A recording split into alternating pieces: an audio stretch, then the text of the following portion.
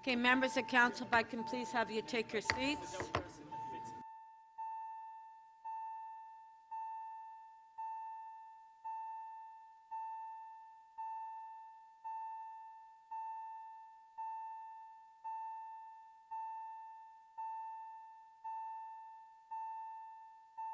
Okay, members of council, please take your seats. This meeting is now resumed. Before the recess, council is debating item SC 8.4 on 2787, 2791 Eglinton Avenue East zoning amendment application. Before we return to that item, we'll review the members' motions. Are there any release of member holds?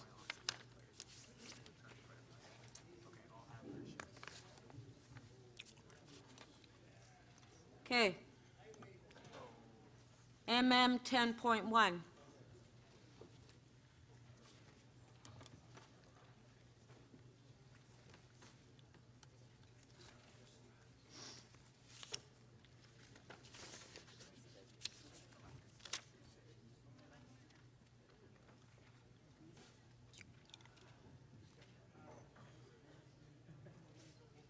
Okay. Notice if this motion has been given, this motion is subject to referral to the Infrastructure and Environment Committee. A 2/3 vote is required to waive referral. All in favor of waiving referral? Recorded. Oh, Councilor Perruzza.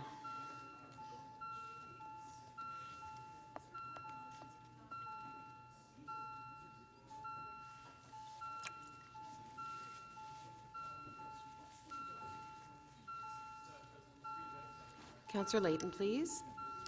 Councillor Wong-Tam, please.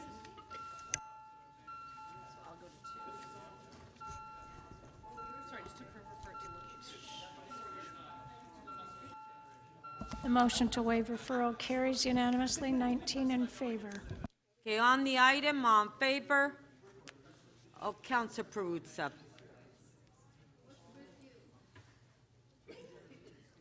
Well,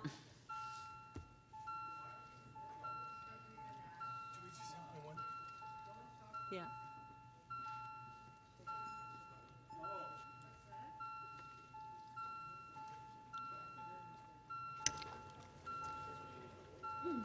Councillor Wong-Tam, please. Councillor Fletcher, please. Councillor Thompson, thank you.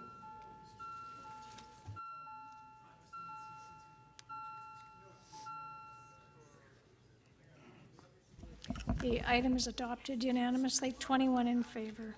Okay, we've dealt with 10.2 and 10.3. 10.4.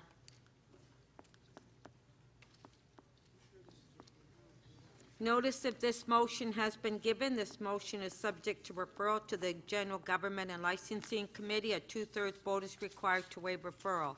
On favor of waiving referral? Councilor Perruzza.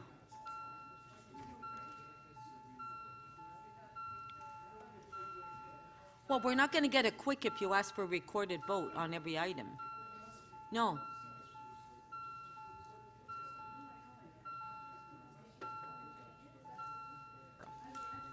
Councillor Thompson, please. That's right, he wasn't here this morning, that's why. Councillor Wong-Tam, please.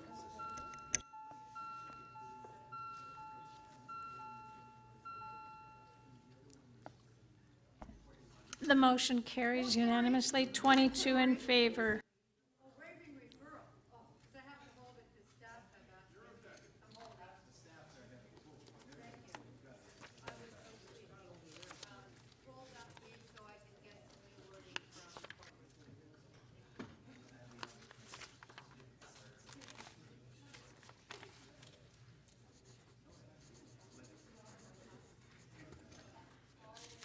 $10.5.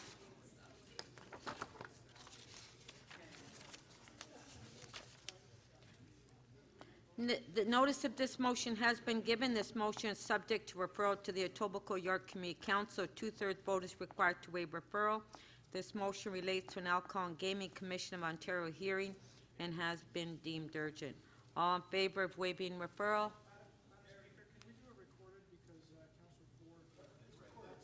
All right. No. We know you're here this afternoon.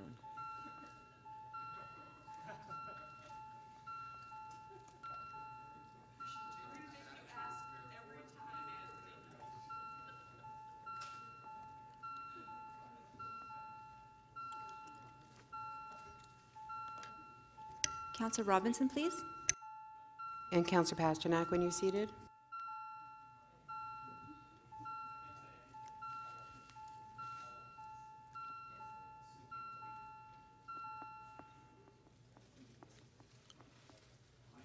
The motion carries unanimously, 22 in favor.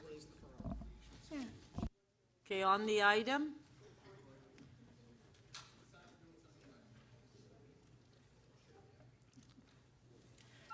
You could ask on the item, but you don't have to ask record a vote on the referral too, Councillor Perruzza.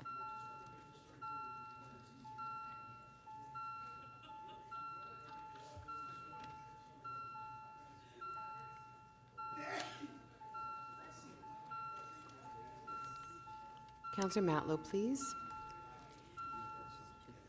Counselor Robinson, please. Counselor Fillion, please. Counselor Pasternak, please.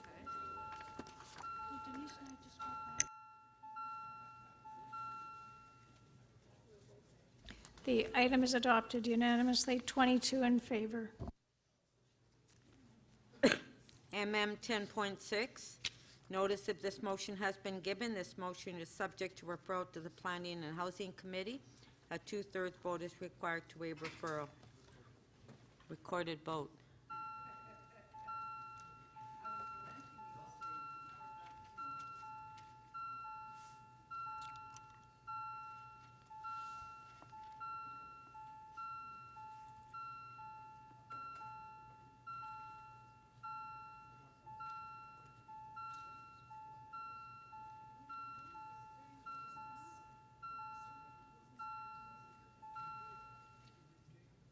The motion to waive referral carries unanimously, 23 in favor. On the item?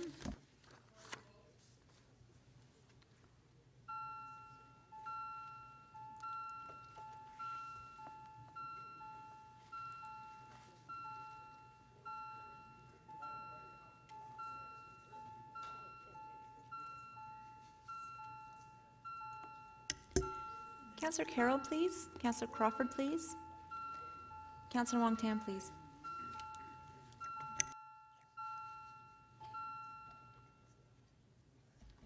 The item is adopted unanimously, 23 in favor. MM 10.7, notice if this motion has been given. This motion is subject to referral to the Executive Committee. Two-thirds vote is required to waive referral. Recorded vote.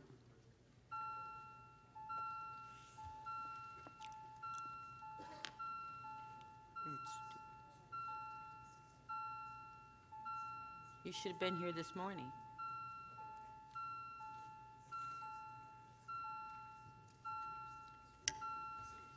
Counselor Fillion, please.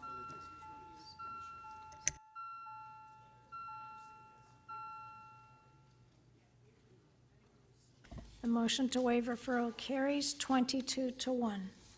On the item?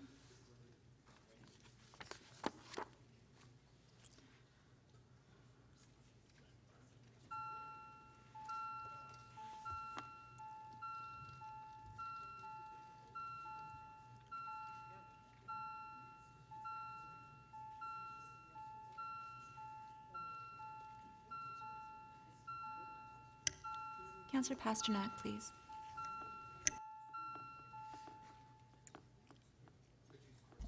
The item is adopted 22 to 1. MM 10.8, notice that this motion has been given. This motion is subject to referral to the Infrastructure and Environment Committee. A two-thirds vote is required to waive referral. All in favor of waiving referral?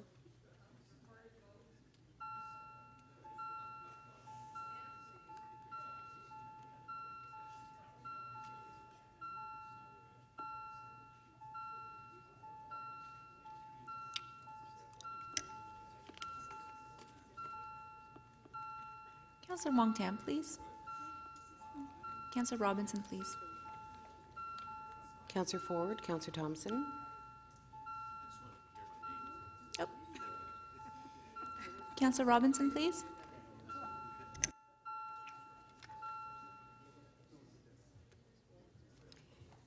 The motion to waive referral carries unanimously, 23 in favor. On the item,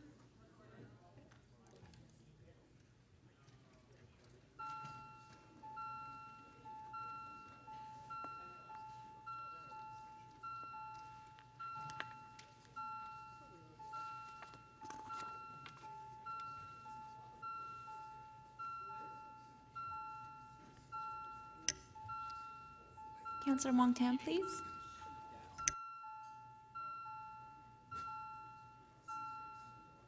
The item carries unanimously, 23 in favor. MM 10.9.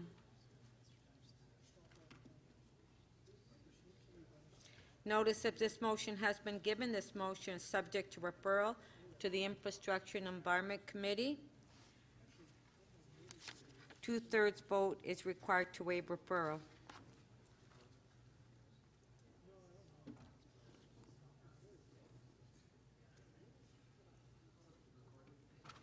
Yes, I heard you, Councilor Perruzza.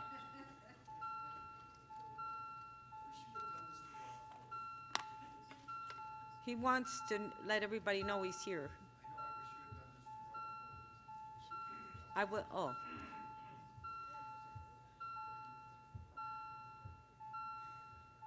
Yeah, I should have. Counselor Crawford, please. I should have, I could have.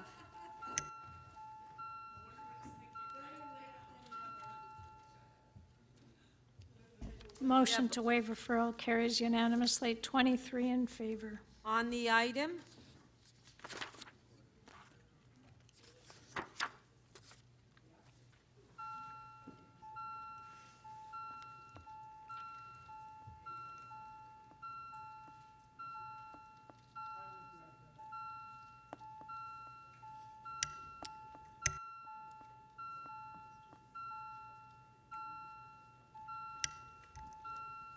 Counselor Wong-Tam, please.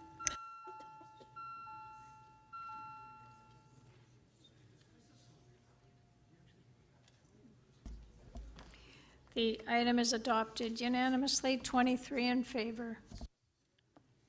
10.10. Notice if this motion has been given, this motion is subject to referral to the Economic and Community Development Committee. A 2/3 vote is required to waive referral.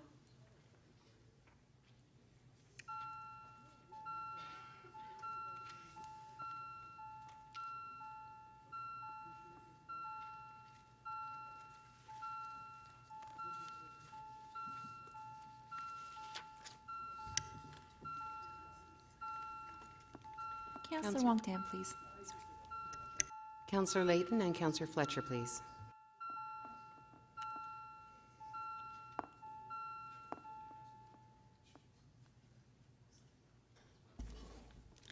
The motion to waive referral carries unanimously, 24 in favor. On the item,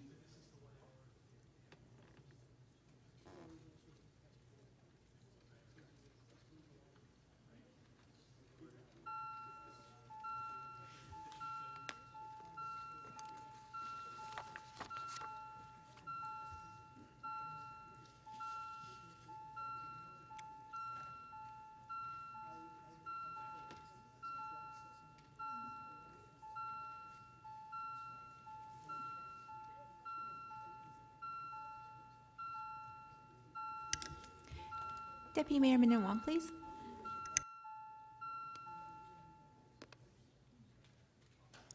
The item is adopted unanimously, 24 in favor. MM 1011. Notice if this motion has been given, this motion is subject to referral to the Executive Committee. A 2/3 vote is required to waive referral. On the referral,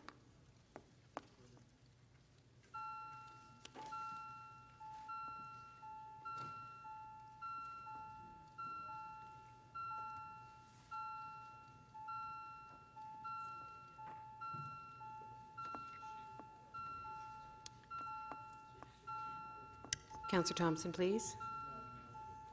Counselor Perks, please.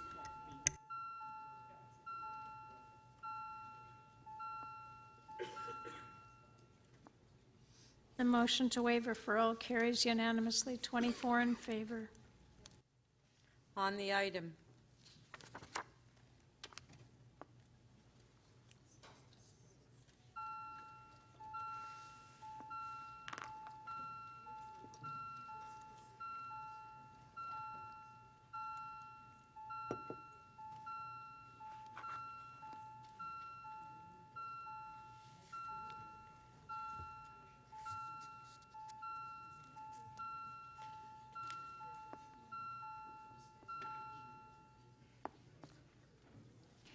The item is adopted unanimously, 25 in favor. MM 1012. Notice of this motion has been given. This motion is subject to referral to the Executive Committee. A two-thirds vote is required to waive referral. On the referral?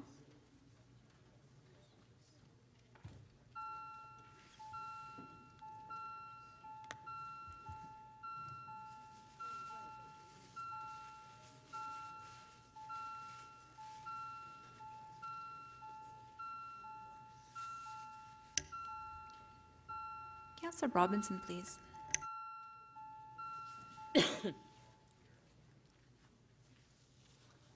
The motion to waive referral carries 22 to 3. On the item?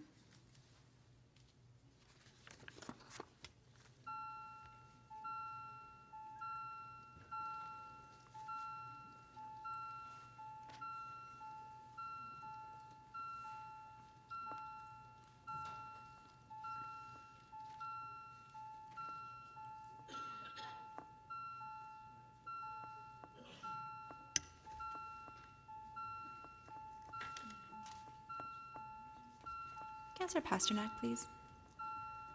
Counselor Ainslie, Counselor McKelvey, and Counselor Bailao, please.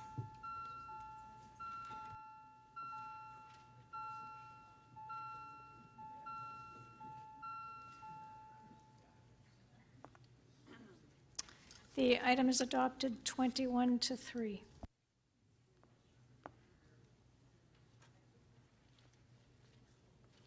MM 1013. Notice of this motion has been given. This motion is subject to referral to the Economic and Community Development Committee. A two-thirds vote is required to waive referral. Communications MM 10.13.1 to MM 10.13.3 have been submitted on this item. All in favor of waiving referral?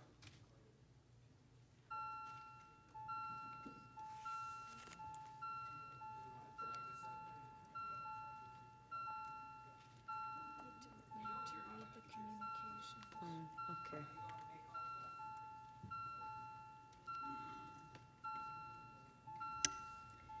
Counselor Pasternak, please. And Counselor Grimes, please.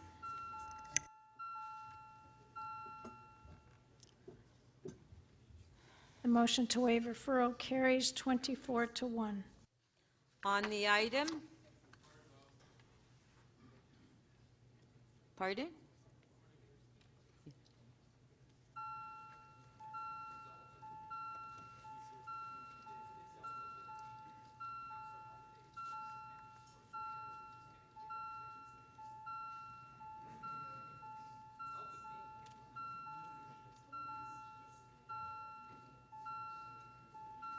Counselor Karygiannis, please.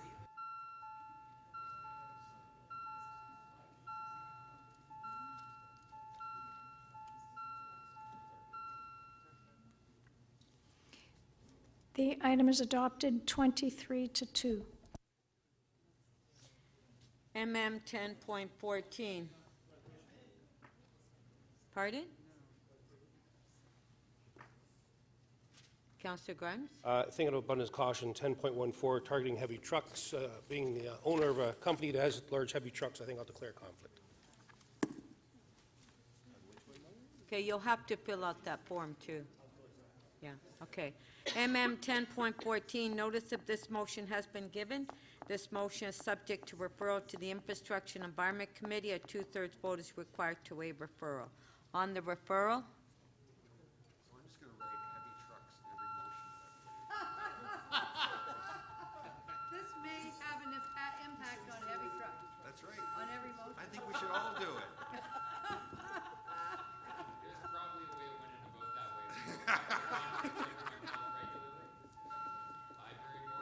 Councillor Layton, please. Councillor Bailao. On heavy trucks in the library, I'm sure of it. Hey, Gord. Yeah. Councillor Bailao, could we get your vote, please? Thank you. The entire city of Toronto that enforces this. does this include fire trucks as well? The entire city of Toronto. The motion to waive referral carries unanimously, 24 in favor. On the item,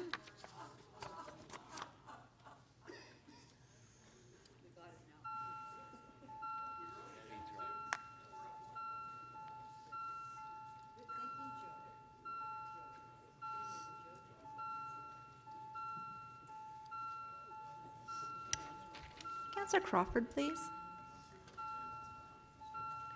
Councillor Karygiannis, please.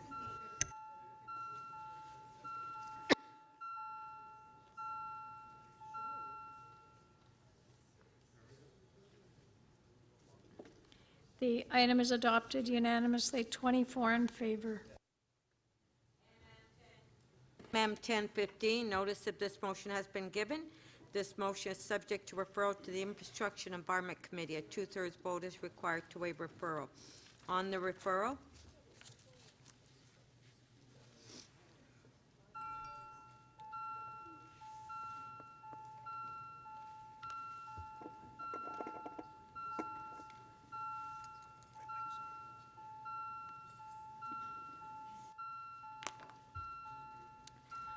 Councillor Fletcher, please, and Councillor Karygiannis.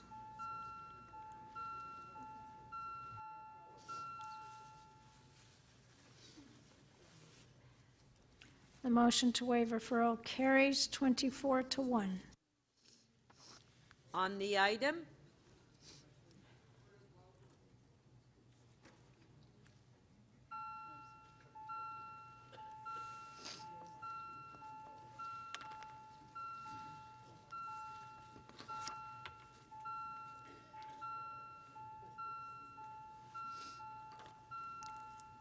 Councillor Layton, please.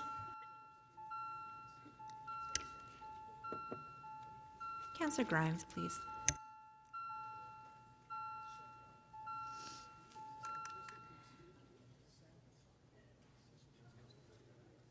The item is adopted unanimously, 25 in favor.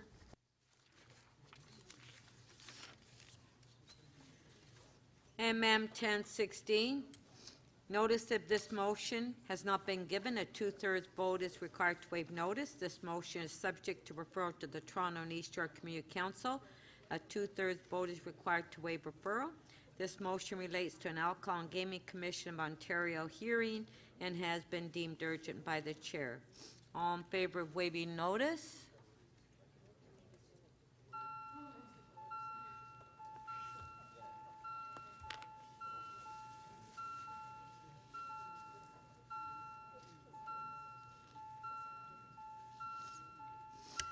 Councillor Crawford, please.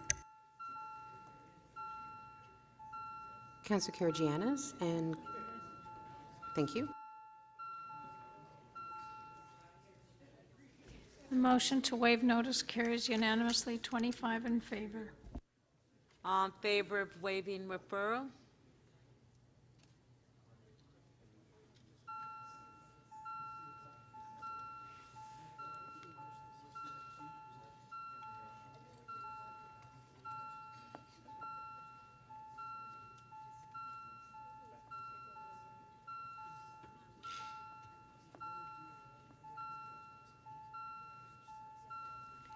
Councillor McKelvey and Councillor Fletcher, please.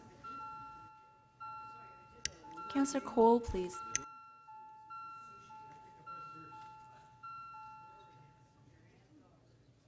The motion to waive referral carries unanimously, 25 in favor. On the item?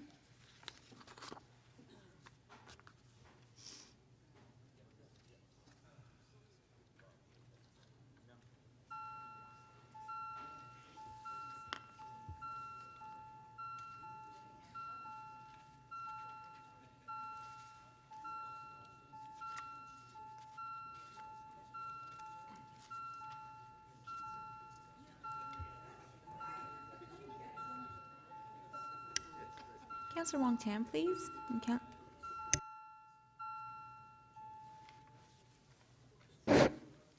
The item is adopted unanimously, 25 in favor.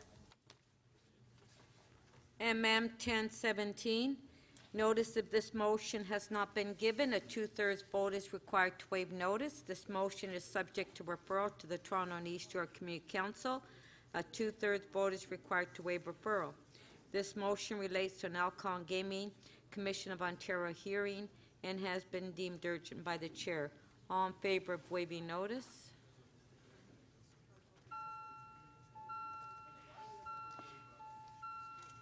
You could just ask for the motion, not for the notice and referral, Councillor Perruzza. Doesn't make any difference.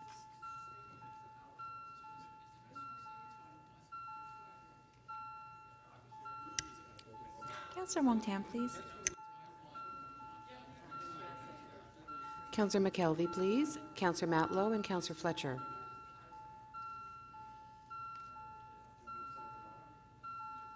Counselor Fletcher, your vote, please.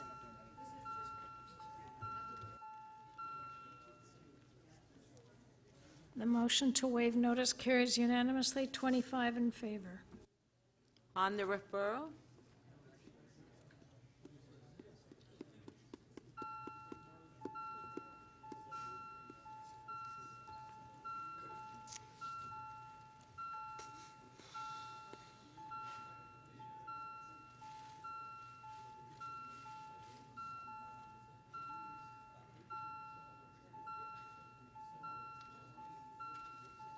Counselor Bailao, please. Counselor Fletcher and Counselor Karygiannis. Counselor Wong-Tam, please. And Counselor Perks, please.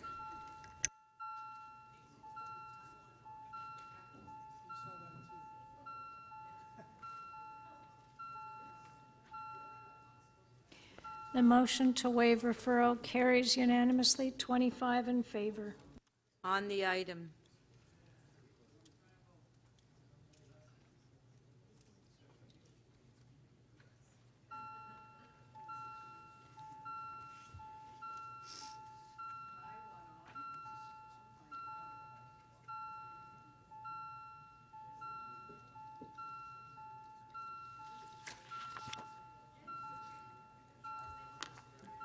Counselor Matlow, please. Counselor Cressy and Counselor McKelvey.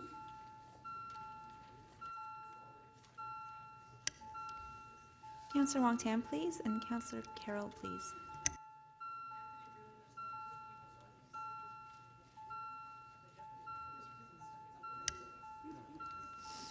Counselor Carroll, please.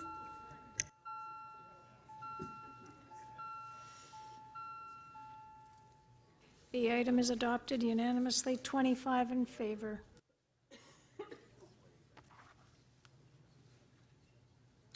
MM 1018.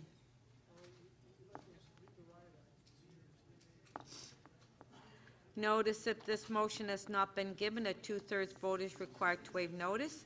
This motion is subject to referral to the Toronto and East York Community Council. A two-thirds vote is required to waive referral. This motion relates to an Alcohol and Gaming Commission of Ontario hearing and has been deemed urgent by the chair.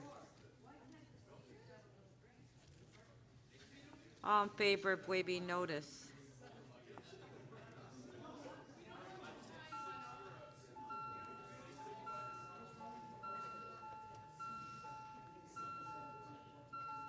Is this a nursing home?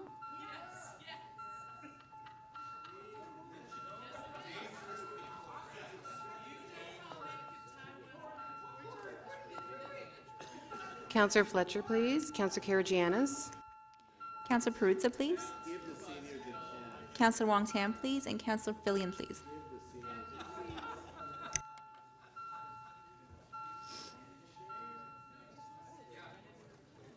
Motion to waive notice carries 20 to 5. 5.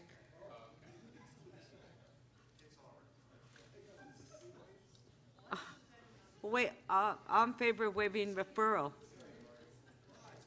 There's 5 members of council that don't feel seniors should drink.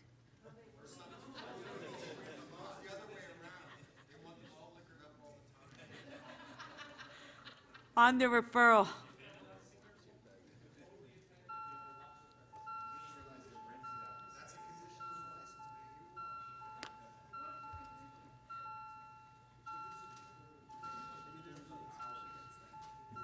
Counselor Bradford, please. Counselor Wong-Tam, please, and Counselor Perruzza, please.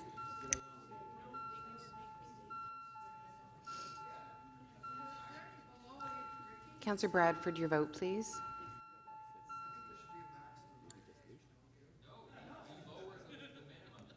The motion to waive referral carries 23-2. On the item,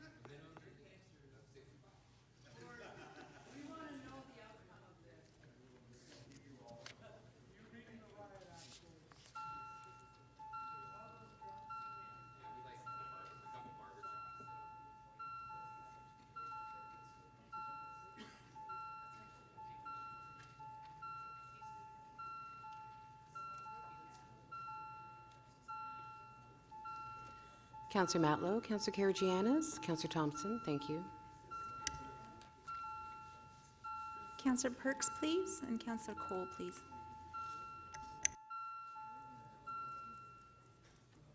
The item is adopted 24-1. MM 1019. Notice if this motion has not been given, a two-thirds vote is required to waive notice. This motion is subject to referral to the Scarborough Community Council. A two-thirds vote is required to waive referral. This motion relates to a Toronto local appeal body hearing, has been deemed urgent by the chair. All in favor of waiving notice?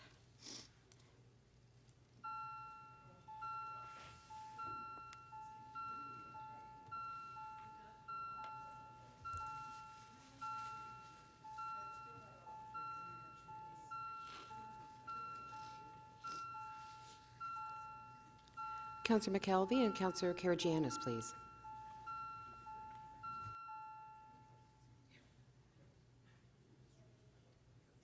The motion to waive notice carries unanimously 25 in favor. On the referral?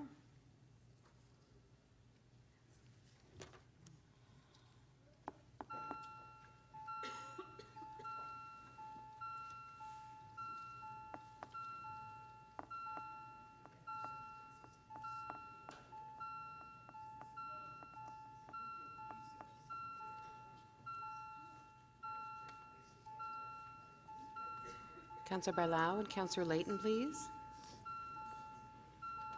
Counselor Karygiannis.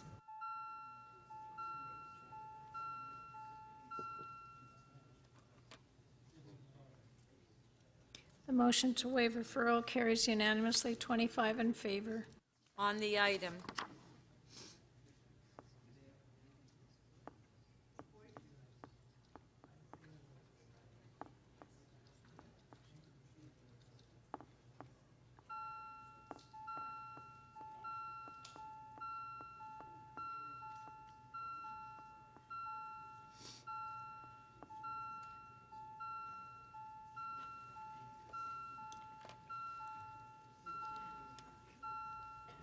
Counselor McKelvey. Counselor Wong-Tam, please. Counselor Karygiannis.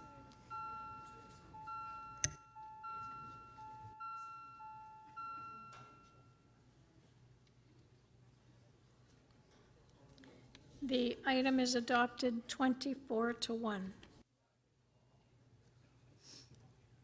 MM 1020. Notice if this motion has not been given, a two-thirds vote is required to waive notice. This motion is subject to referral to the Executive Committee. A two-thirds vote is required to waive referral. This motion has been deemed urgent by the chair. All in favor of waiving notice?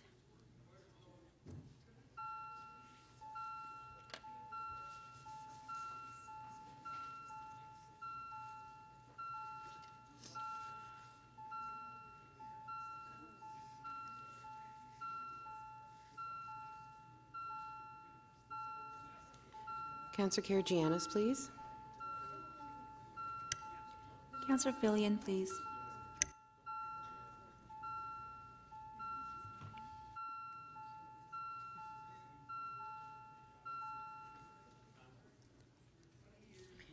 motion to waive notice carries. I'm sorry, it does not carry. The required two-thirds majority has not been achieved. The vote is 16 to 9. MM 1021. Notice if this motion has not been given, a two-thirds vote is required to waive notice. This motion is subject to referral to the Executive Committee. A two-thirds vote is required to waive referral. This motion has been deemed urgent by the chair. All in favor of waive notice?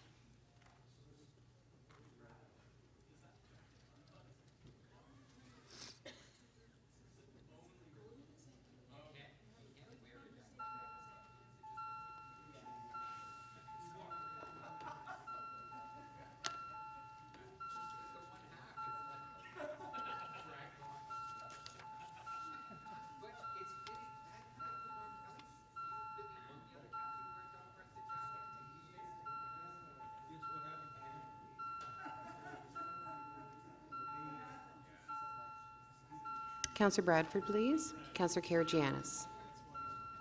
Counselor Wong-Tam, please. Counselor Karygiannis, your vote, please.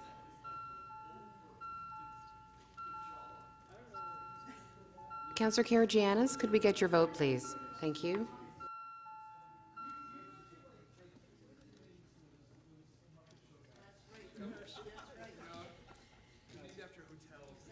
The motion to waive notice does not, it carries 24 to 1. I wish they'd stop.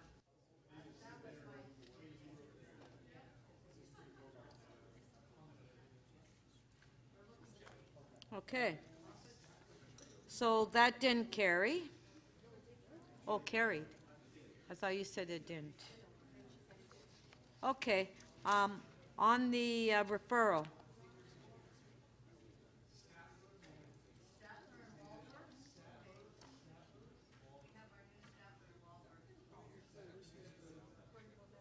Yeah, they have said for everything.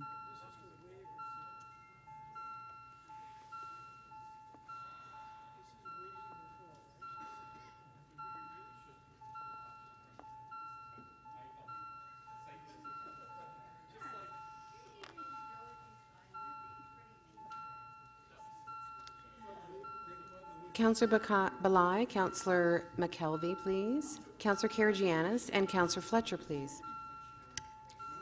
Counselor Perks, please. Okay, why is everybody so noisy here?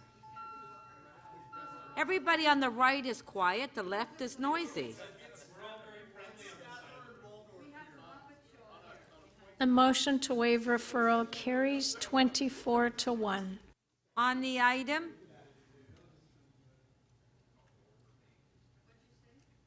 On the item.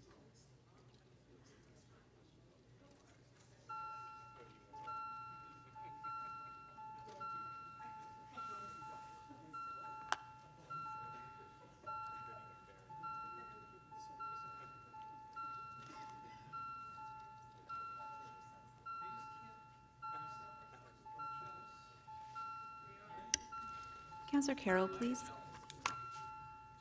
Counselor Wong-Tam. Counselor Fillion, please. Counselor McKelvey, please.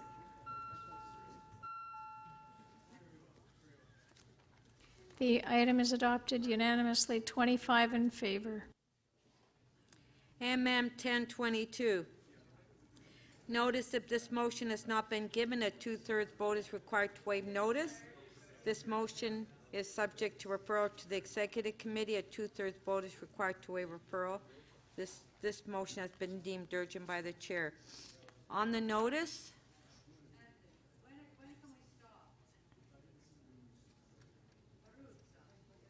yeah, recorded. Until the bells start irritating him.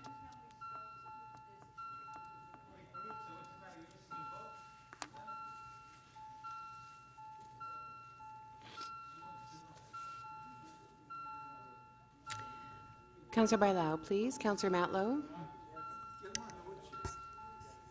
Counselor Perruzza, please. Counselor Matlow, your vote, please.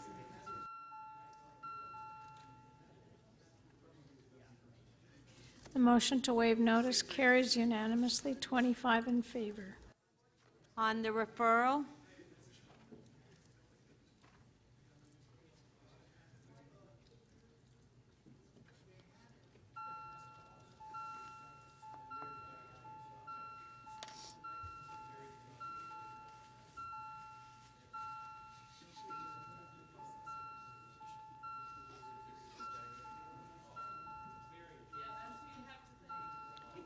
Counselor Thompson, please. Counselor Fletcher. maybe the mayor can stop Councillor Perruzza. Counselor Pasternak, please.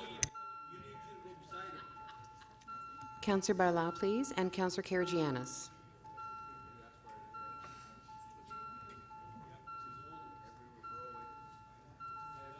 Every item, even the notice. Yeah, I just called.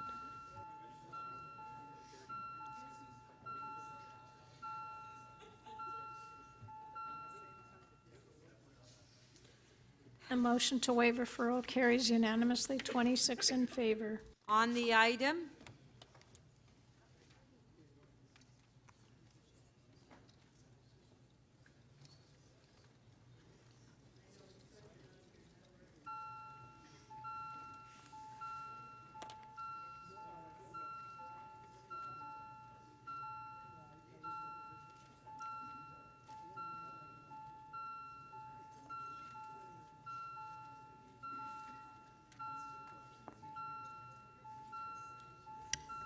Counselor Fillion, please. Counselor Wong-Tam, please. And Counselor Pasternak, please.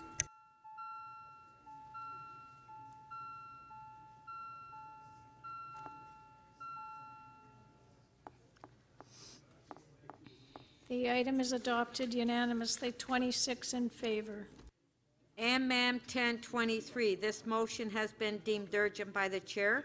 This motion is not subject to a vote to waive referral. This motion has been added to the agenda and is before council for debate. On the item,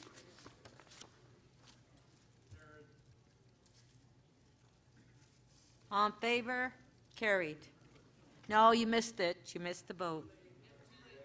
Too late. You sneeze, you lose.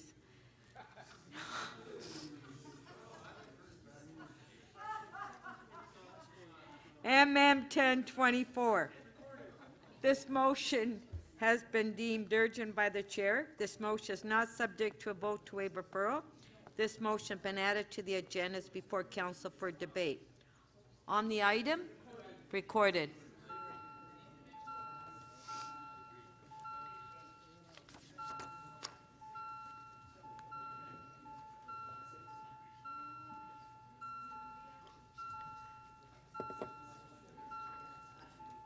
Counselor Layton, please. Counselor Fletcher. Counselor Matlow.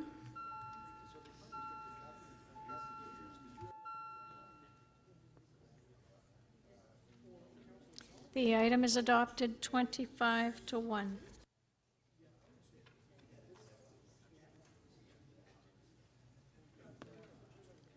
MM 1025. This motion has been deemed urgent by the chair.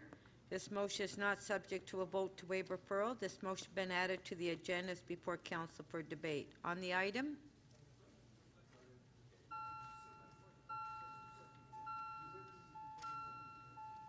I didn't hear you. The bells. When the bells are ringing, I can't hear what you say.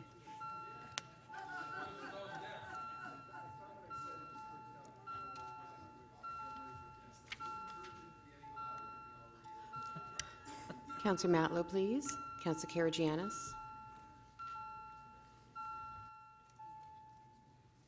The motion carries unanimously, 26 in favor.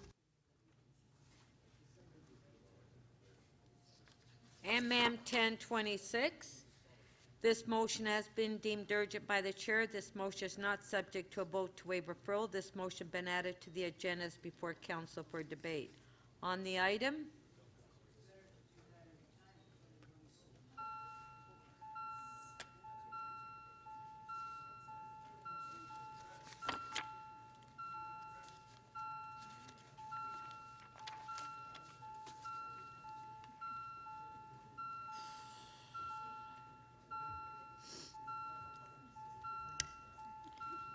Counselor Wong-Tam, please. Counselor Karygiannis, please.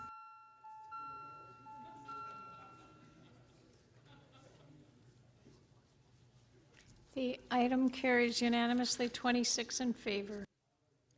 MM 1027, this motion has been deemed urgent by the chair. This motion is not subject to a vote to waive referral. This motion's been added to the agendas before council for debate.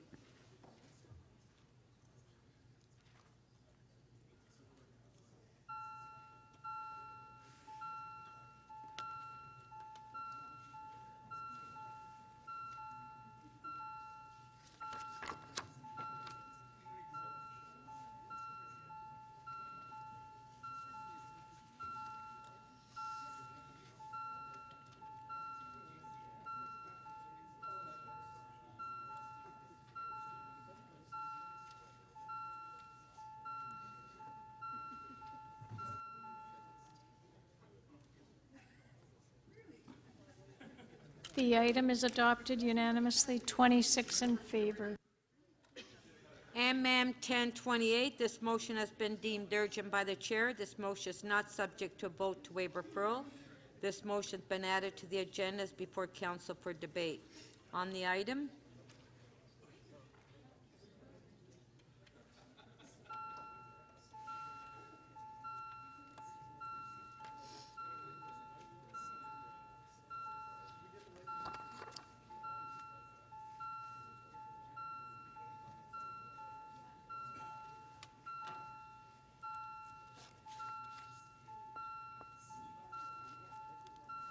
Counselor Layton, please. Thank you. Counselor Thompson and Counselor Karygiannis. Counselor Wong-Tam, please.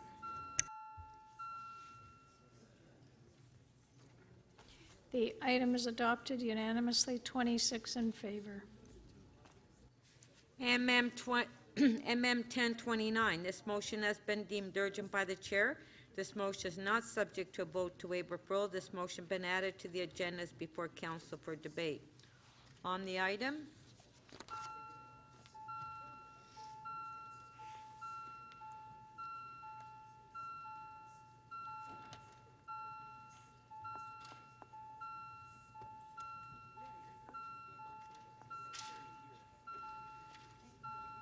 Counselor Bailao, please. Counselor Bradford and Counselor Matlow. Counselor Fillion, please.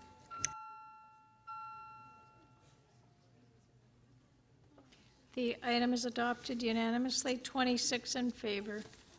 MM 1030, this motion has been deemed urgent by the chair. This motion is not subject to a vote to waive referral. This motion has been added to the agendas before council for debate.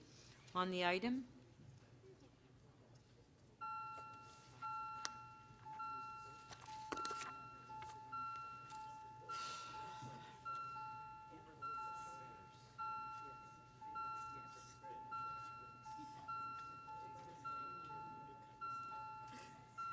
Counselor Matlow, please.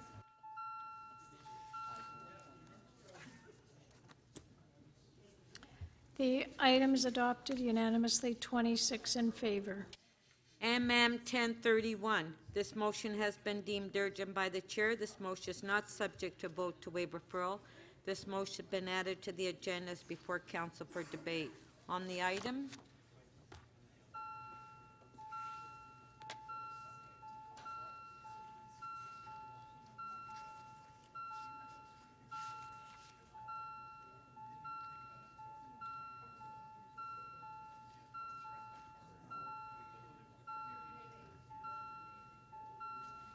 Counselor Bailao, please. The item is adopted unanimously, 26 in favor. MM 1032, this motion has been deemed urgent by the chair. This motion is not subject to a vote to waive referral. This motion has been added to the agendas before council for debate. On the item,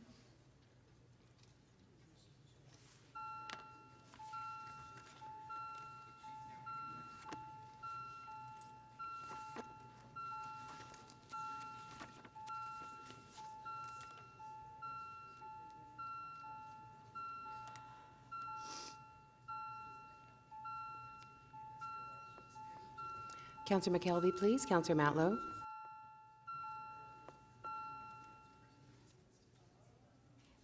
item is adopted unanimously, 26 in favor.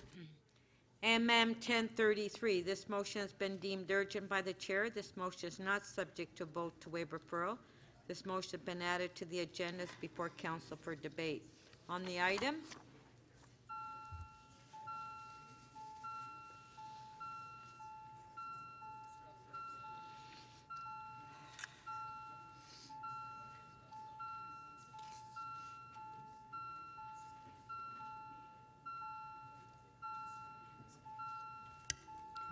Councillor Pasternak, please. Counselor Matlow, please. The item is adopted unanimously, 26 in favor.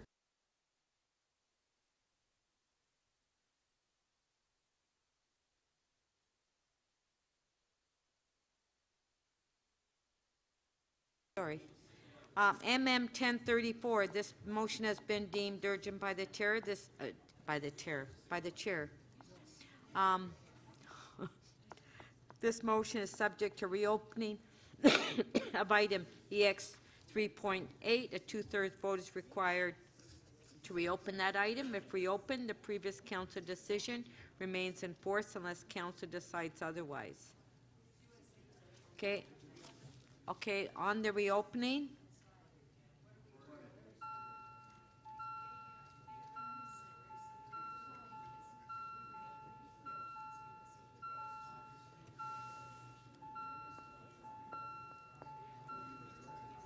Counselor Bailao, please. Counselor Karygiannis.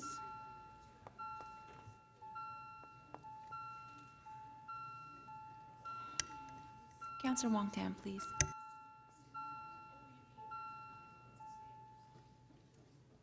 The reopening is adopted unanimously, 26 in favor. On the item. On the item.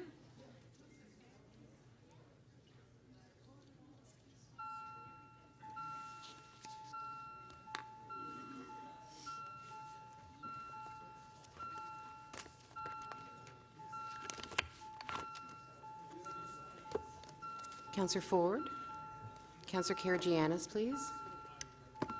Councillor Wong-Tam, please.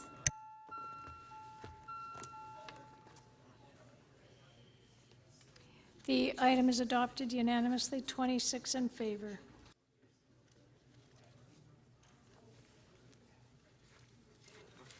Okay, so we'll now go back to SC 8.4, 2787, 91 Eglinton Avenue East. So we have, we did ask the question, so now we're in the speakers list. So Councillor Crawford, you held the item down. So Councillor Crawford to speak. I've just put something on the overhead, if we can have a look at that in a few minutes. Perfect, thank you. This development proposal I took over from the previous councillor in the previous ward prior to the election. Over the last year, I have been working incredibly hard with the spirit of what the community and I think the council wanted. There were numerous consultations in the area, and that was to have low-rise townhomes with a similar density of what is actually in the area on Eglinton Avenue, which worked out to be about 180 stacked homes.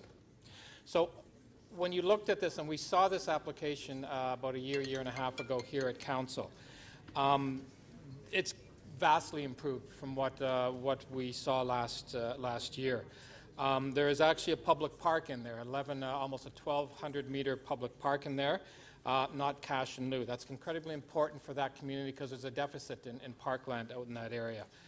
The park is actually 2% larger than they were meant to put in, which means, again, there's more parkland for the community. I talked a bit about the setbacks when I was going through my questions. Understanding that at some point in the future, an LRT, the Eglinton East LRT, will be going through that area. I've supported that all along.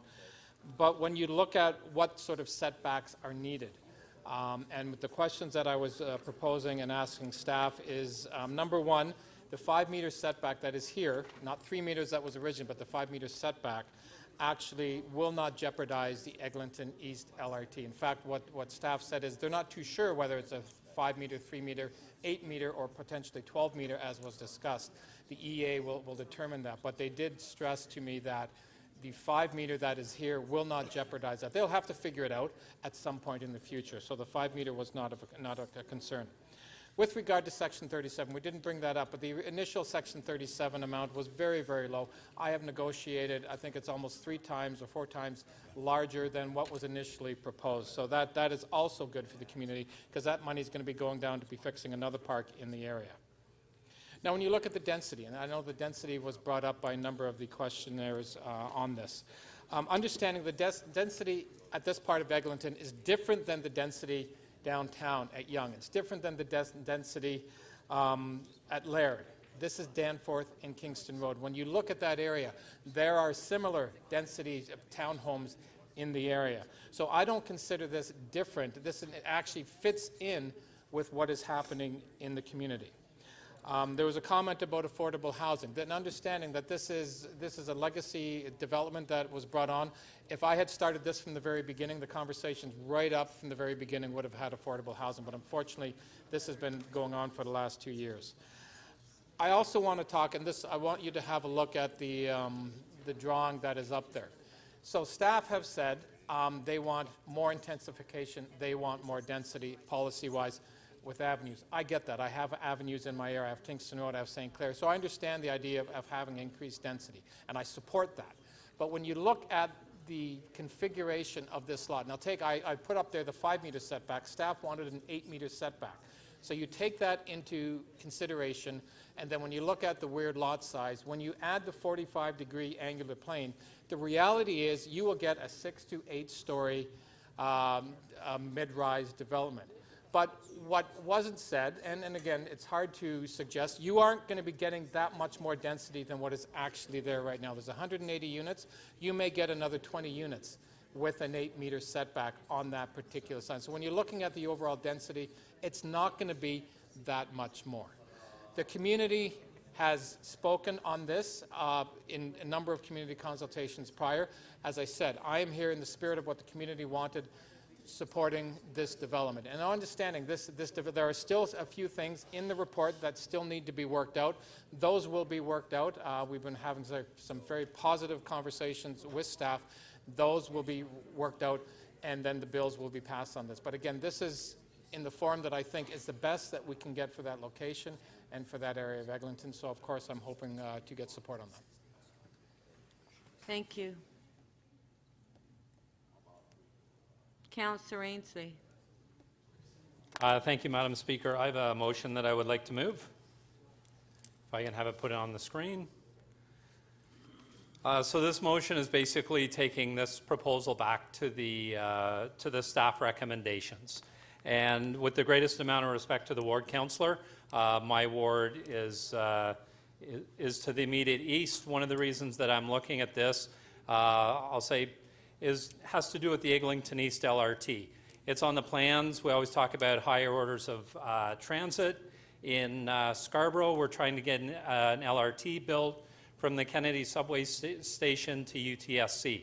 And maybe a lot of people aren't familiar with Eglinton Avenue along this stretch, but if you flash forward 10 years from now, hopefully, you will take the Eglinton subway to Kennedy Station, you'll get on the Eglinton East LRT, you'll go along Eglinton Avenue, you'll go through part of Councillor Thompson's ward. There's a plethora of development applications in the pipeline. Many of them are anywhere from 8 to 10 stories, if not taller. The properties are intensifying because of the Eglinton East LRT. That's the impetus for development along Eglinton Avenue. You're then going to go along to this stretch of Eglinton Avenue. If we support this application today, you're going to get townhouses on each side of Eglinton Avenue. You might get more strip plazas, which are there today. If we pass this today, instead of the strip plazas, you might get more stacked townhouses. You're going to go further along Eglinton into my ward. You're going to get a lot of apartment buildings between Markham Road and Kingston Road. You're going to go further along Kingston Road through my ward along Kingston Road. Today, I have 15 applications sitting there. Developers are waiting for the LRT. They're telling me as soon as the shovel is in the ground for the LRT, they're going to start putting their projects forward. You're going to finish at UTSC Scarborough, where we had a partnership with the university where they built the Pan Am Aquatic Center. They're still waiting for the Eglinton East LRT. The problem is right in the middle.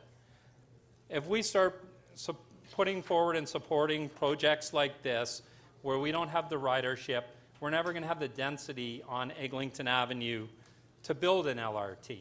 This proposal, as you've heard from staff, it goes against the Avenue study, it goes against the provincial policy statement of 2014, it goes against the growth plan for the Greater Golden Horseshoe of 2017. What we really need here is what Councillor Crawford alluded to. If there was an 8-meter setback that staff are supportive of, we would have a 6 to 8 story building. That's what staff have always asked for. That's what they've looked for. It's the reason why when this first came forward, former Councillor Berardinetti, they were completely against it. What we have today is another application. Staff are also completely against it. What's changed with this application? There's actually lower density, there's more parkland, but it's, from my perspective and from the planning perspective, this is a project, we're not moving forward on our city planning on Eglinton Avenue, we're almost going backwards. So we really need to delete the recommendation in the report, go back to the city recommendations and move forward on this. And I know that some people have talked about what this area looked like 20 years ago, or what the proposal was 20 years ago. We have townhouses. We have townhouses right across the street from this proposal that were built, I think, 15 years ago. I don't know the exact timeline, but it was certainly when we weren't discussing an LRT on Eglinton Avenue East. When this project, there's some talk that 20 years ago that a developer wanted to build a higher project, a more dense project on this property. City staff weren't told about or didn't want to do it. Well, that was 20 years ago. Once again, 20 years ago, when we were looking at what to do, we were fighting over a subway versus the SRT in Scarborough. We weren't talking about a higher order development along Eglinton Avenue East. Here we are in 2019. If we're going to move along with city building in Scarborough, looking at building the density we need for a higher order of transit, my recommendation, we need to take this back to the drawing board and revisit this application. And I'd ask for your support. Thank you.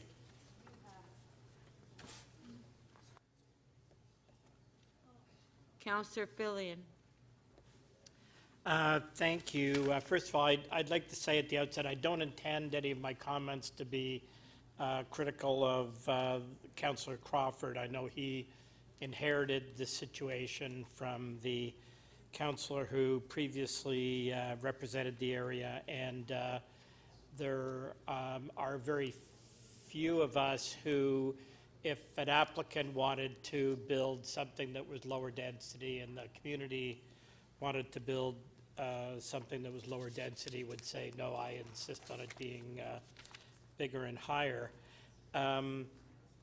Having said all of that, the degree to which this is much smaller than the staff would have liked to see is fairly extreme. It's at least half as small, if not more.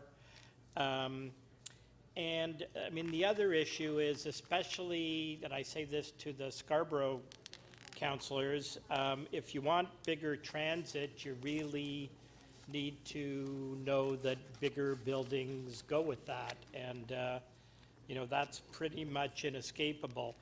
When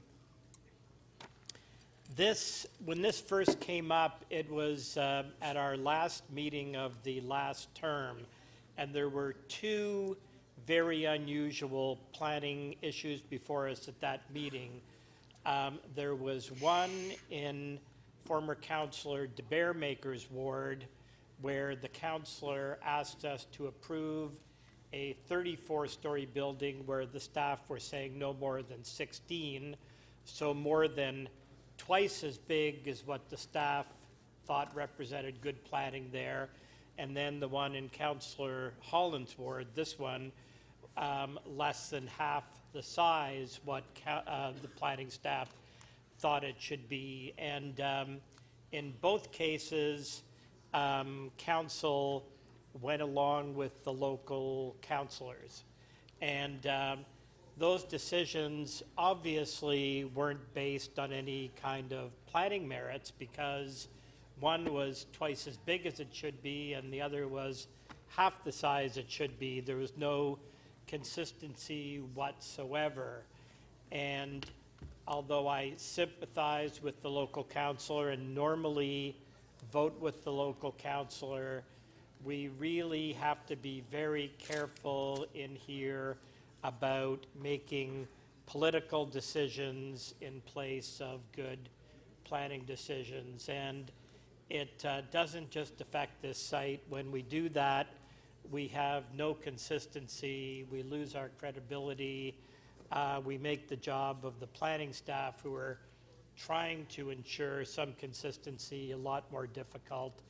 And especially when we're trying to plan a city where we can accommodate more density, and especially some assisted housing, some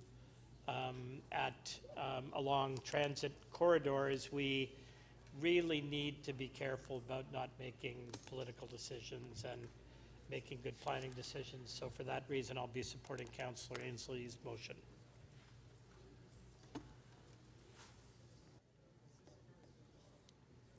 Councillor Pasternak. Thank you, Madam Speaker. Normally, I don't talk on planning items in other councillors' wards. I rely on the local councillor to do what's best for his local community, and what. Who's making snarky remarks over there? But in this case, I think it's important to speak in favor of the local councillor and the proposal before us. Everyone is crying for extra density, but I've taken a look at the footprint of this development, and basically with restrictions on the angular plane and the configuration of the site, it would be almost impossible to get anything more than about 24 more units. At the same time, should this be rejected by council, there's almost no doubt that the applicant will go to the OMB. And under the current regulatory climate, we're almost certainly to lose, and lose badly. We will almost certainly lose the park, and we will also almost certainly lose the Section 37 benefits that are tied to this. I should remind councillors that back in the last council, there was a 4 or 5 story residential building at the Lawrence West subway station that came forward. And we were astounded at how low the density was at an active subway stop. But this council approved it because of the reasons I've listed. Because they relied on the knowledge and expertise of the local councillor. They realized that the property owners were not going to build anything more, and that they'd lose badly at the OMB. I think it's best in this situation that we rely on the local councillor, we support what's in front of us, and we do what's best for the City of Toronto. Thank you. Councillor Carroll. Thank you, Madam Speaker. I'll address council from here. I've got an angled 3D of the site we're looking at. There's the site right there, and there's Eglinton. That's the home of the future Eglinton LRT expansion out to the Scarborough U of T campus. There's the density that is nearby. And so when I look at it, and when you see a refusal report from planning, in my neck of the woods, residents are often disappointed. Why is planning going along with this? We're taking so much density. How much density, how high would it have to be to get planning to refuse it?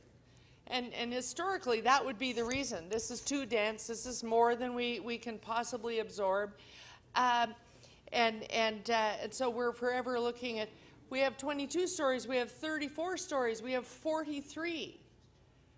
fought all the way to provincial divisional court, but 43 has become the norm because we're talking about, in my area, Shepherd Avenue East, where we have ambitions of expanding the Shepherd subway. I'd be happy just to expand it LRT out to the zoo. That would already be open now had it not been canceled. But now that it has been canceled and there's opportunity for a second thought, the proposal is that it could be a subway. It would run through my ward and on through Councillor Karygiannis. So we're getting this second opportunity, but there's a sort of a social contract that goes along with that. It may now be a subway, the thing that people had wished for all along. It won't be done till 2041, but that doesn't stop the applicants along that avenue from saying, so we'll put in residential, we'll put in employment, we want density because it is coming.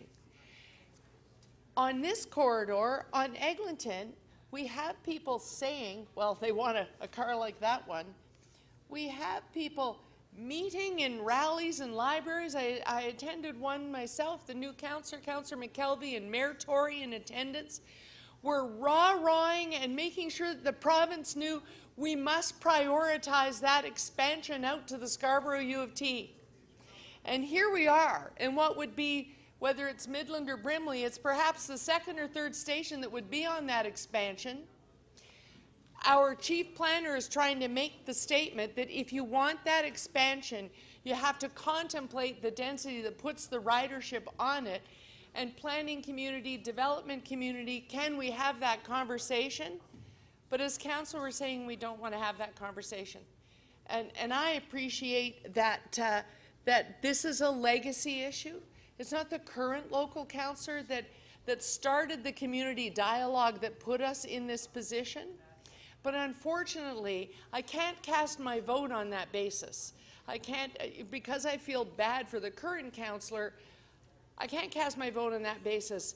I need to know that the chief planner has taken a position and can use that position as ammunition to say anytime he goes to the LPAT, we get our official plan. We are trying to put density around the avenues where we have said to the other order of government, the province, we want higher order transit here.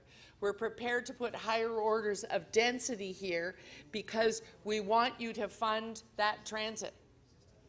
I can't say to the residents of Don Valley North, nor could Councillor Karygiannis say, it must be a subway, not an LRT, but no, we can't have density. So we had.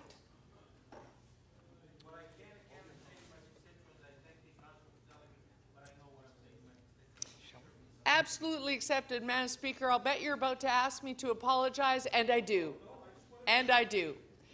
That being said, I can't say, I will not say, to constituents who eat 43 stories time and time again because they so passionately want their subway, I won't say to them, but they can have higher order transit a decade before you get your subway, but they're not taking density. I can't say that. So I'll be supporting Councillor Ainslie with all due respect to the local councillor, sincerely. Sometimes we toss that phrase off, but I actually do have great respect for the current local councillor. Councillor Perks.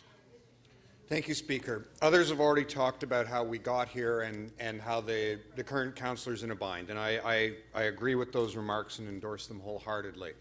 But I want you to return your minds back to before lunch when we were asking questions of staff. I asked the chief planner, what would the impact of approving less density along a transit corridor that is in our transit plans be? And he said it would undermine the performance of that transit line. There will be fewer riders, we'll make less revenue, the line will lose money. When the TTC operates a line that is losing money, underperforming, that means there's less money in the transit system to deliver service across the city. Or it means we have to increase property taxes to provide further subsidy. In other words, this decision will cost money that we don't have for our ability to deliver transit in the City of Toronto. It is fiscally irresponsible, and it also undermines our ability to say that we have a credible transit plan, something which, frankly, the provincial government is already using against us. We undermine our ability to say that we are serious in our transit planning and that what the Torontonians want to have elected us to get built shouldn't be taken seriously. Somebody else's idea is better. It reinforces that notion that you can't trust government to build transit, which is a horrifying thing to be doing. So, we're undermining our own transit plan. We're undermining the fiscal future of the TTC. But more important still, when we make decisions that run contrary to the official plan, it gives everyone else who is making a development application in the area, or anywhere in the city for that matter, the ability to go to the Ontario Municipal Board and say, well, you don't have to take this kind of issue that's in the official plan seriously, because Toronto City Council doesn't take it seriously. We have very few grounds that we can use for negotiating with a developer. We can talk about the Places to Grow Act, the official plan, and the provincial policy statements, and our official plan. Those are the only things we can use when we're negotiating to try to make better development in the wards we represent. And frankly, the official plan is, of all of the cards in our deck, the strongest one. Every time we vote on a development application that undermines the goals in the official plan, we weaken that card. We make it easier for developers to have their own way with us on every future application. The chief planner, when asked about this, said, yes, this does create a risk that other applications in this corridor can come in and not conform to the secondary plan or the official plan or any other planning policy that we put in place in this part of Scarborough, and it strengthens their case that we have done this. So let's review. The transit, if we build it, will not perform well. We will spend scarce dollars for bad outcomes. We will then have an operating deficit that we somehow have to pay for. We will weaken our negotiating position with the province and other people in the public dialogue around what kind of transit we want built by making ourselves look foolish. We will undermine our ability to deal with similar developments right across the city, but even more particularly in Scarborough, where we keep telling everyone we want more development and more transit. This makes a mockery of every debate this council has ever had on the urgent need to invest in Scarborough in terms of public transit. I am shocked, frankly. I am shocked that we are here doing this at all. We should be taking the advice of the planning department. Councillor Perks, thank you. Councillor Thompson, you are next. And I apologize, the speaker needed me to be here. You probably won't be able to use my tablet because I'm over here and it's over there. Can I bring it to you to basically put your password in and then And then run like heck. Here, let me just, I gotta hold your time. Thank you very much. Here we are. I appreciate that. Thank you. It just went blank just as soon as you were turning it. There you go. You're back in biz. Okay. Oops, is your pen? Yeah.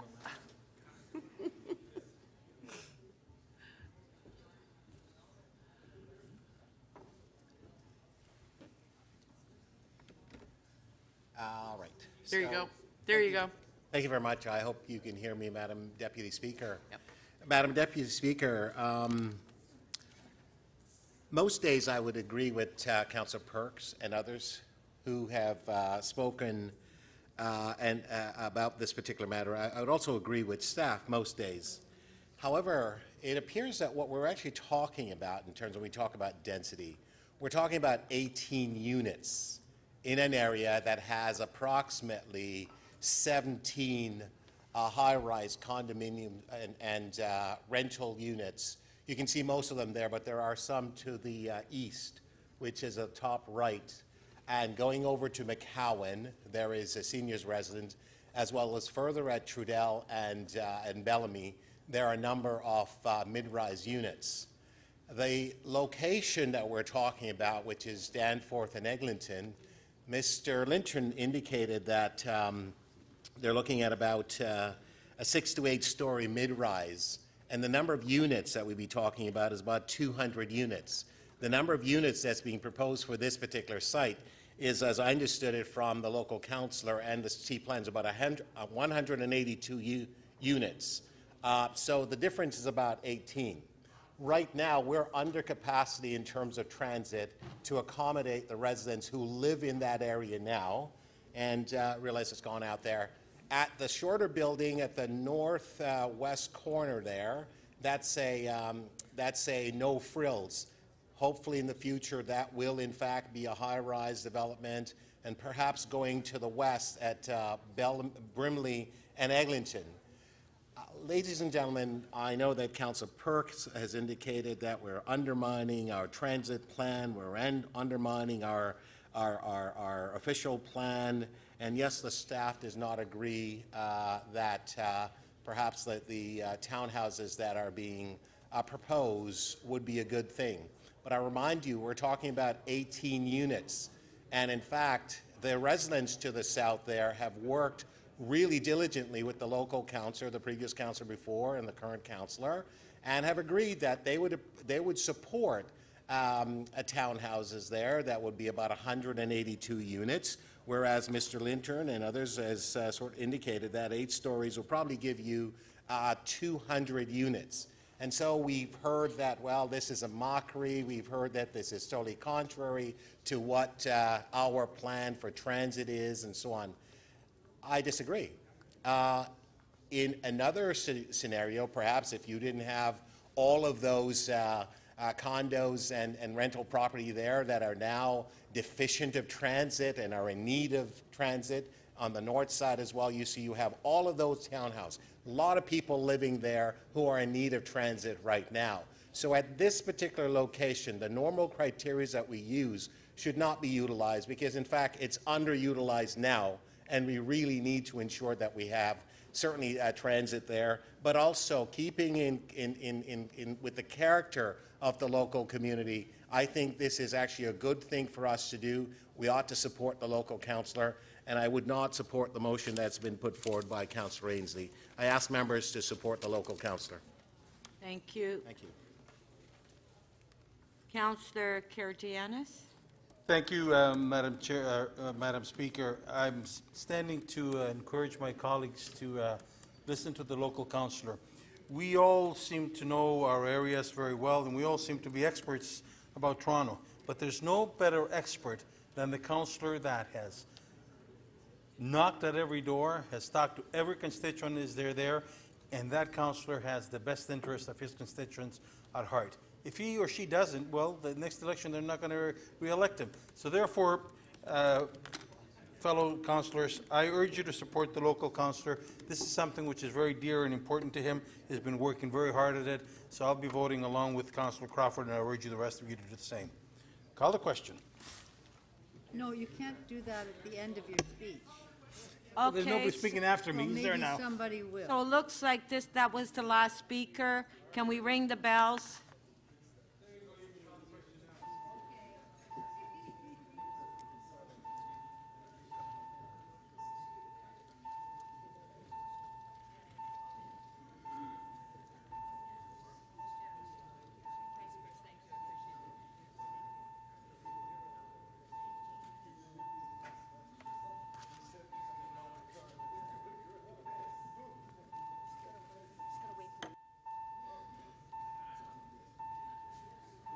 Okay, we have one motion by Councillor Ainsley. It's on the screen. Recorded vote.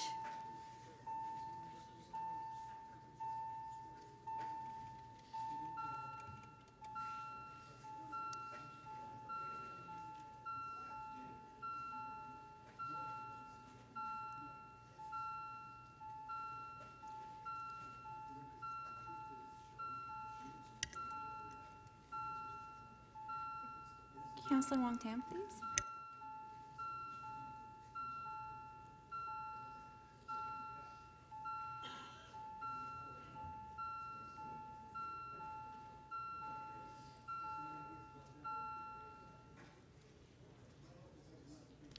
The motion does not carry. The vote is 8 to 15. Okay. On the item, on favor, recorded vote.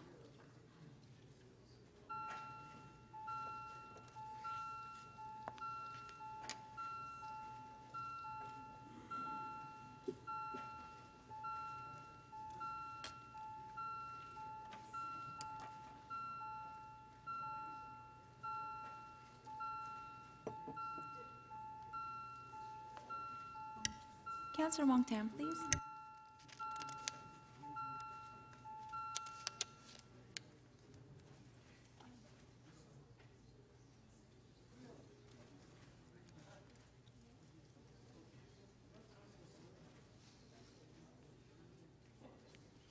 The item is adopted 16 to 7. Page 4, T8.77, poll regarding maintaining or removing permit parking on certain streets. Councillor Bradford, you held the item down. Do you have questions of staff? No questions of staff. Okay, can we clear the screen, please? Does anybody have any questions to staff on this item? Okay, Councillor Bradford to speak. Thank you very much, Madam Speaker. I'll be very brief. I held the item down as I knew Councillor Perks wanted to raise some concerns, and I'll let him speak to those. But basically, this is a request for a poll on whether we should keep or remove permit parking on 32 streets in Ward 19. This has been prepared with consultation with our city solicitor, with parking and clerks, and the streets that are in question had been introduced into permit parking in a unilateral way without the polling. So this process is just coming in place to give people an opportunity to vote on whether they want to have permit parking or not have permit parking, and hopefully we'll avoid removing streets out of the system or introducing streets in the system. This is the cleanest way to do it, and appreciate staff's help in working on this with me. Thank you very much. Thank you. Councillor Perks? Thank you, Speaker. I'm going to encourage you to vote no on this item. I have never been a fan of the polling process.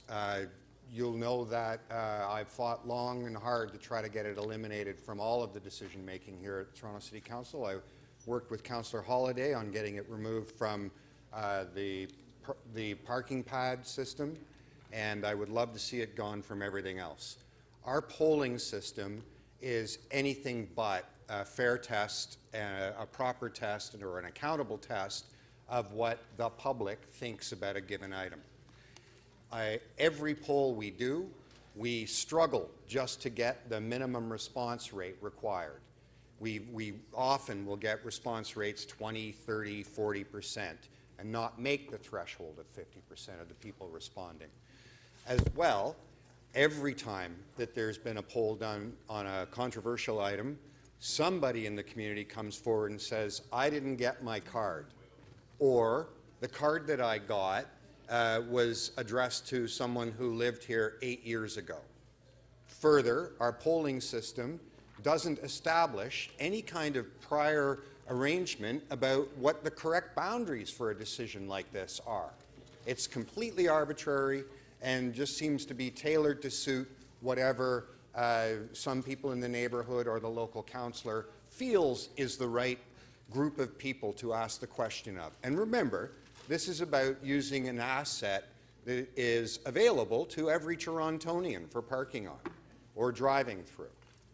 We're actually talking about a public benefit that belongs to everyone and setting up a very arbitrary boundary for who gets to give us advice on how that public asset should be used. Further, as many of you will have experienced, if people are not satisfied with the outcome of a poll, they'll come back to you 2 years later and say, let's do that again. I have a street in my ward. I think I'm on the 4th attempt by members of the public to launch a poll about where parking should be on the street, because some members of the community are just not satisfied with the outcome. So we have a terrible mechanism, and we're using it instead of we, as the elected officials, making a decision. Here's the other thing about polling that is on this item that I think we really have to have our minds clear on. The bylaw does not give any existing permission for a poll to be done to remove permit parking. What Councillor Bradford is bringing to you here is a one-off saying, I have a complicated problem, there is no polling procedure for dealing with it, so I'm going to ask City Council to invent one. It is literally inventing one. We went over this with staff advice at Toronto East York Community Council, and I asked them, is there anything in the bylaw that says you can do a poll to remove permit parking? And the answer was no. So at the risk of giving you bad ideas, the precedent we're establishing here is any time a local councillor gets into a jam on any issue, they can just bring a motion to council and say, why don't we do a poll, and I'm going to draw the boundaries for that poll. Got a tough development like Councillor Crawford did? Why not just poll people? Why not just spend a little bit of public money on a flimsy mechanism which is not properly democratic, not properly monitored, to get me out of the jam? And I know Councillor Crawford would never do that, it's just you were the last item. This is not how we govern. This is not the kind of precedent we want to establish for us doing the job that we took an oath to do. Finally, we need to remember that even if the poll comes back, we still make the decision. The polling procedure does not mean that the outcome is whatever people voted on. The authority to make the decision still rests with City Council. We're not only running a very, very poorly organized and very arbitrary system for canvassing public opinion. We're not only creating a precedent here that would allow a city councillor to, run a poll on any issue that they feel like at any time. We're also misleading people into thinking that it's their decision. It's never their decision. It's always council's decision. No matter what the poll says, Councillor Bradford is going to have to come to Toronto East York Community Council and move a motion Thank you, Councillor. for what he wants to do, which is what he should have done in the first place. Thank you. Councillor Carroll. Sorry, Madam Speaker. I'm back at the overhead projector. These are the polls. All due respect, Councillor Perks, your speech was very passionate, except you kept using the word poll, singular. And there are 44 of them, all being asked to be done simultaneously. To me, it's a resource issue. It's a queue jumping issue. We keep just hurling things at transportation. Escalate Vision Zero, do this, do that, in all 4 service districts. I'm afraid that this just doesn't seem like something that should just come here and not actually follow a manageable course, few polls at a time. Each poll requires staff then to act on its results. And it's highly unusual to ask them to do this 44 different times, all in one motion. I suggest that we take this whole motion. It's not that long. It's not that far away. If we're going to do local business in this way, let's just refer it. It'll only take a couple of additional months to refer this to budget. Budget process 2020 is on its way before us, and there staff can tell us if this new way of doing this sort of universal approach is expeditious and is sensible. Maybe they'd like to tell us how much it would cost to change to this type of bulk practice. I'd be happy to hear, and then maybe that's the way we proceed. But Councillor Perks comes at it from a Toronto East York Community Council passion about permit parking. I'm just coming at it from a resource issue and wondering how much more we can heap on transportation. Thank you. Okay, on the items before us, recorded vote.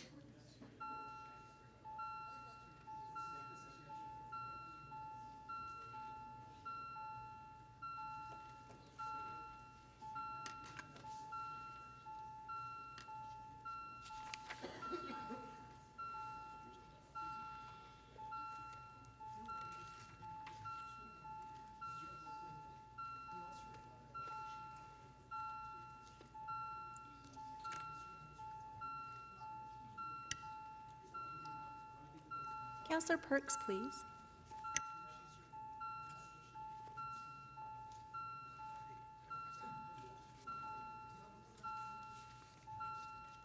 Councillor Cressy, when you're seated, please.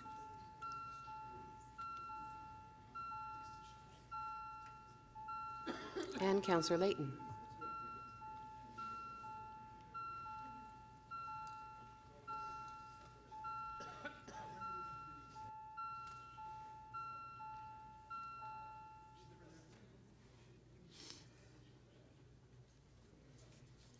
The item is adopted, 18 to 5.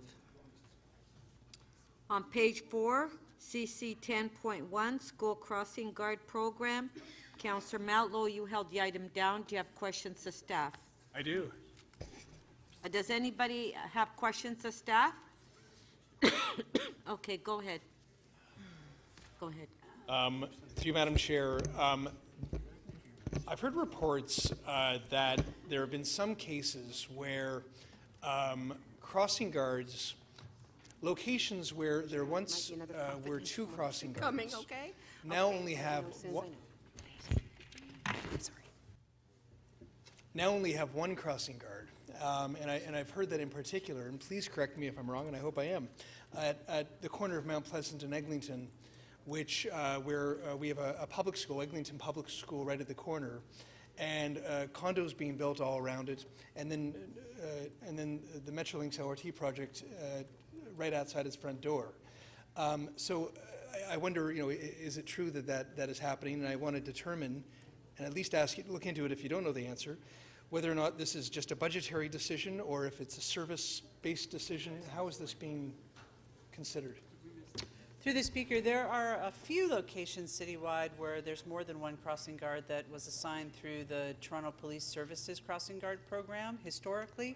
There are no set and fast rules as to the threshold for why you would have multiple guards. The location that you're speaking about at Mount Pleasant, my understanding, currently has 1 guard, and we are in the process of looking into if there's an assessment method that we would apply where multiple guards might be necessary. But to the point of it, once having 2, and then 1 being let go.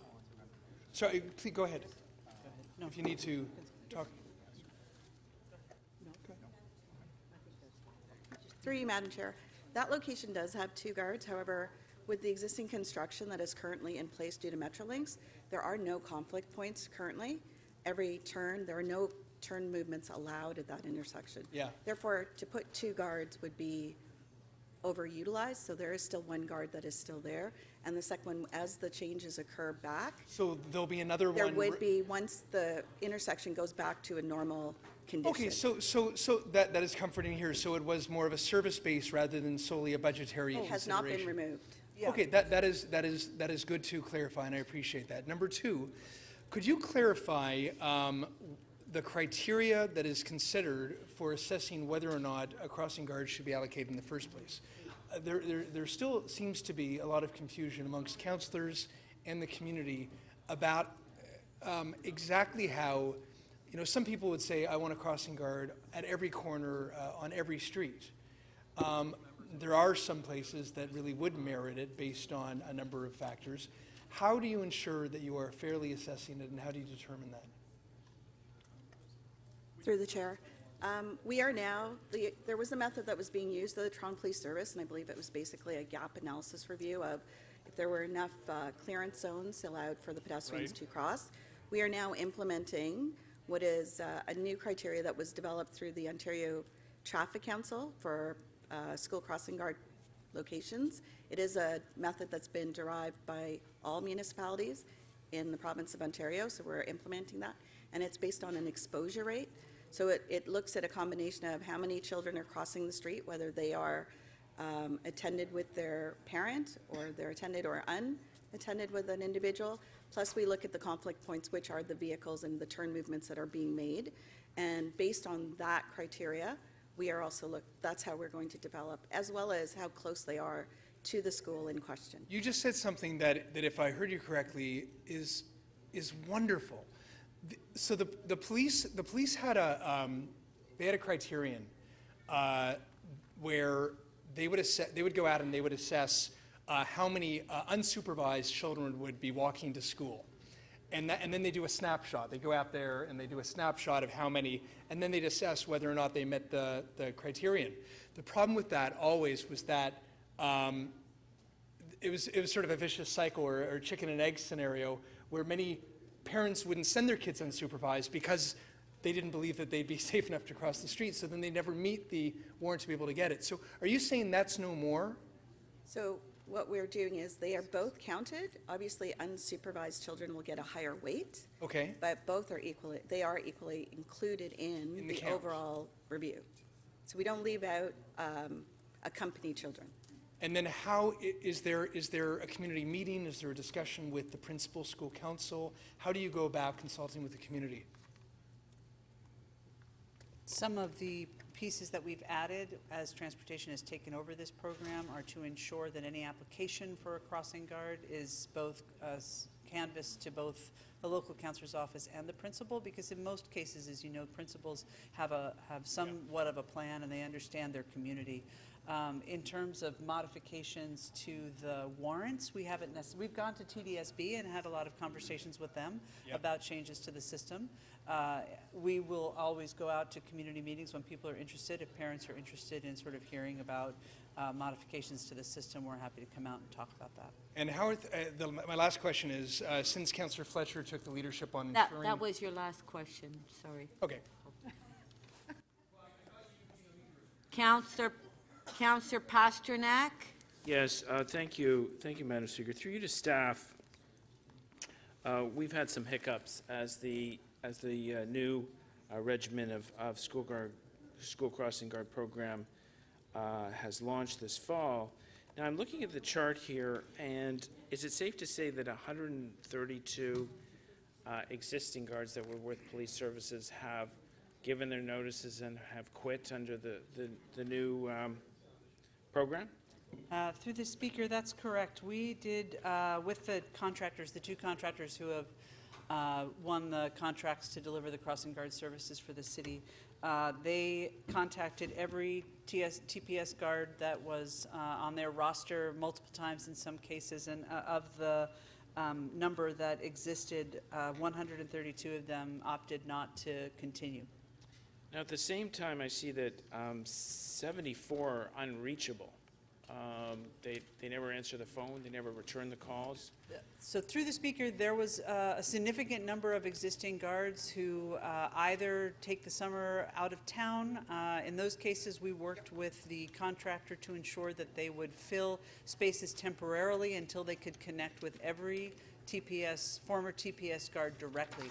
But it was not as straightforward as just making initial contact to people. They spent a good chunk of the summer diligently contacting everybody who was on the TPS roster. Is there a possibility that we were given a list that was grossly out of date, that had dozens of names of people who had long ago left this position, and we were just given those names as sort of, I don't know, filler? We used best possible data that we received directly from the police. We used the police's lists. These were people who were getting paid by the police as crossing guards last year. And so we had, it was the best possible information that we had.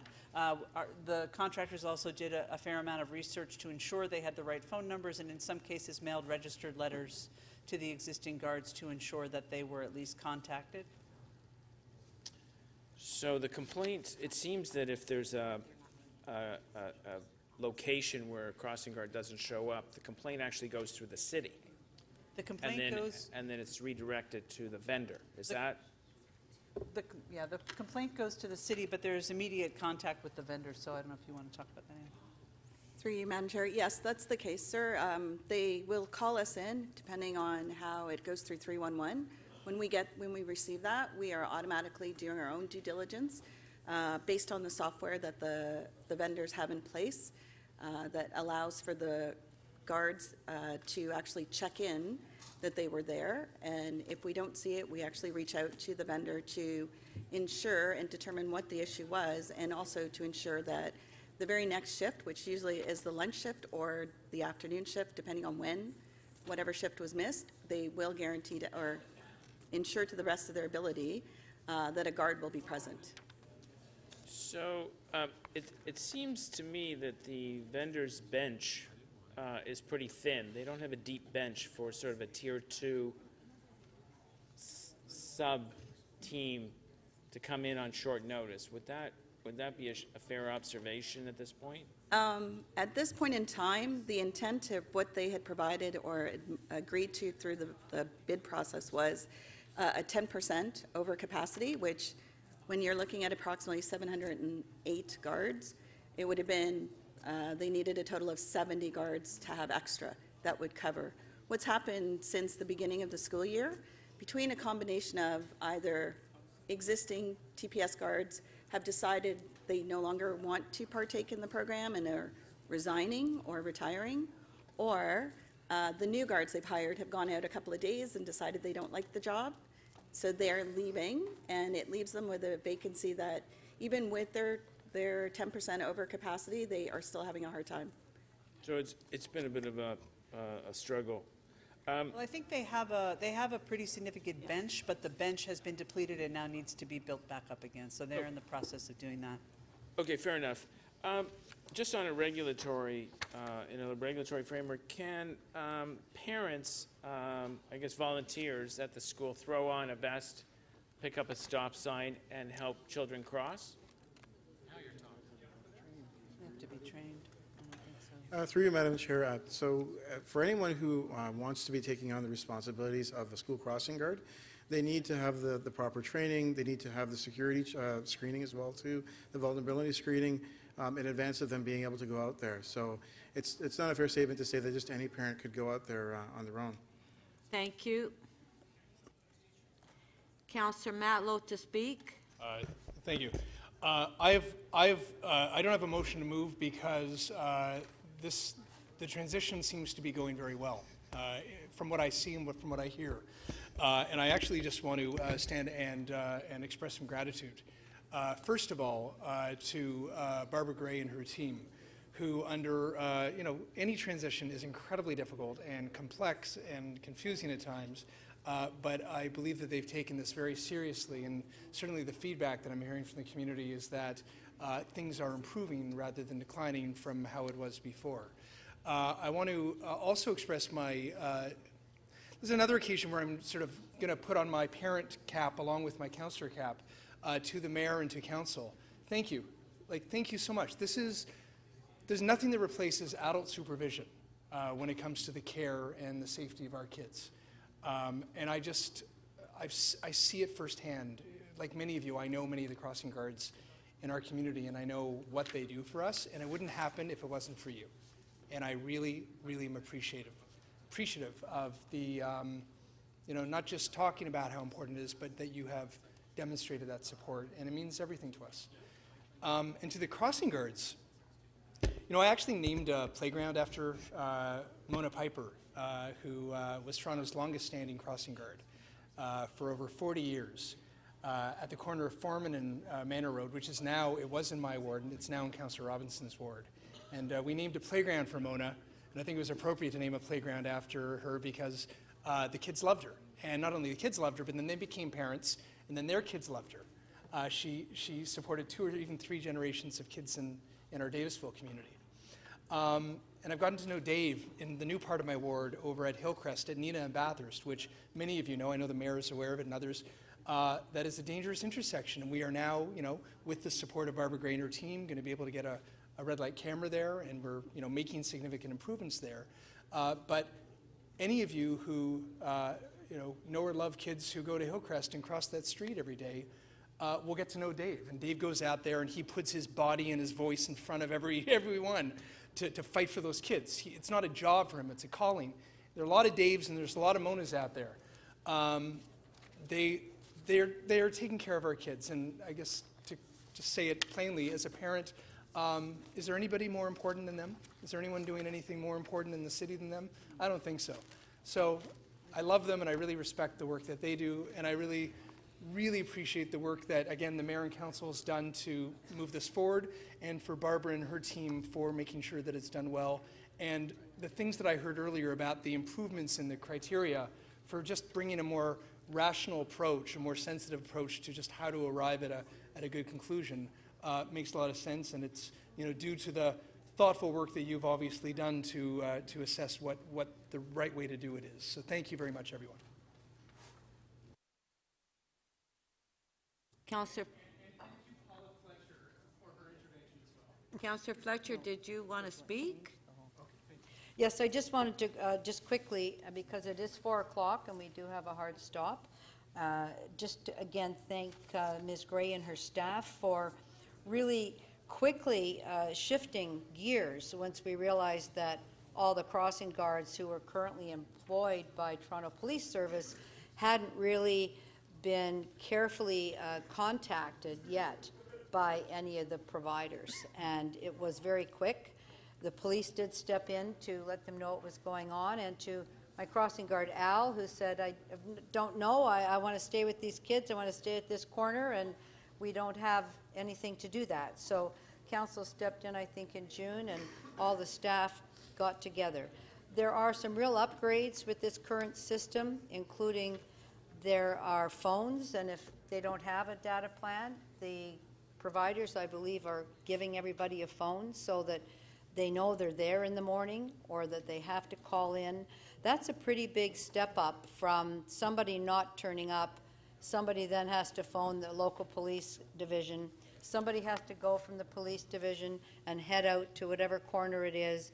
So that basically, there would be no crossing guard there for the morning, maybe even into the afternoon for school. So it's of thought, I mean, this is what these people do.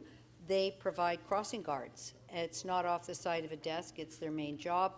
So thank you very much for taking into account the idiosyncrasies of these positions, the people that have been in these positions and faithfully serving the communities for years, and understanding that they're very varied. These are not wealthy citizens that are working. They are humble working people who are doing their best, looking after the most vulnerable citizens of our city, which are our children. So I just do have to big shout out to all that you did to get this back on track and up and running to start for school. Thank you. Thank you. Okay, Councillor Robinson, briefly. Yeah, briefly? Yeah. Okay. We want to get the agenda complete. So. Okay, yeah. Thank you for that advice. I have a motion.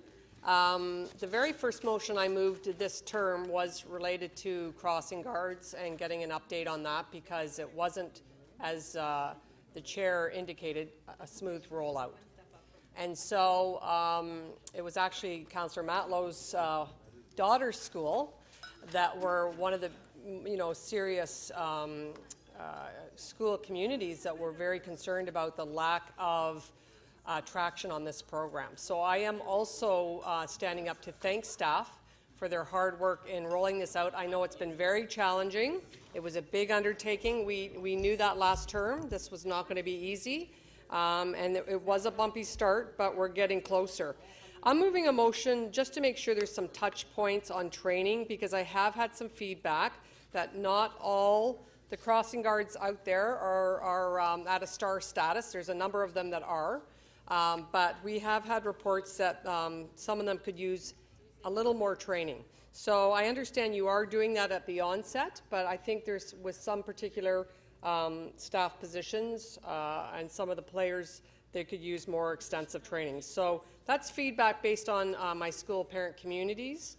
And so I'm simply moving this motion to make sure there's some more touch points in the process to ensure that they're up and running. I think one school crossing guard is one really effective school crossing guard is actually can be even better than two. If somebody, as Councillor Matlow was indicating is so passionate and committed to the job.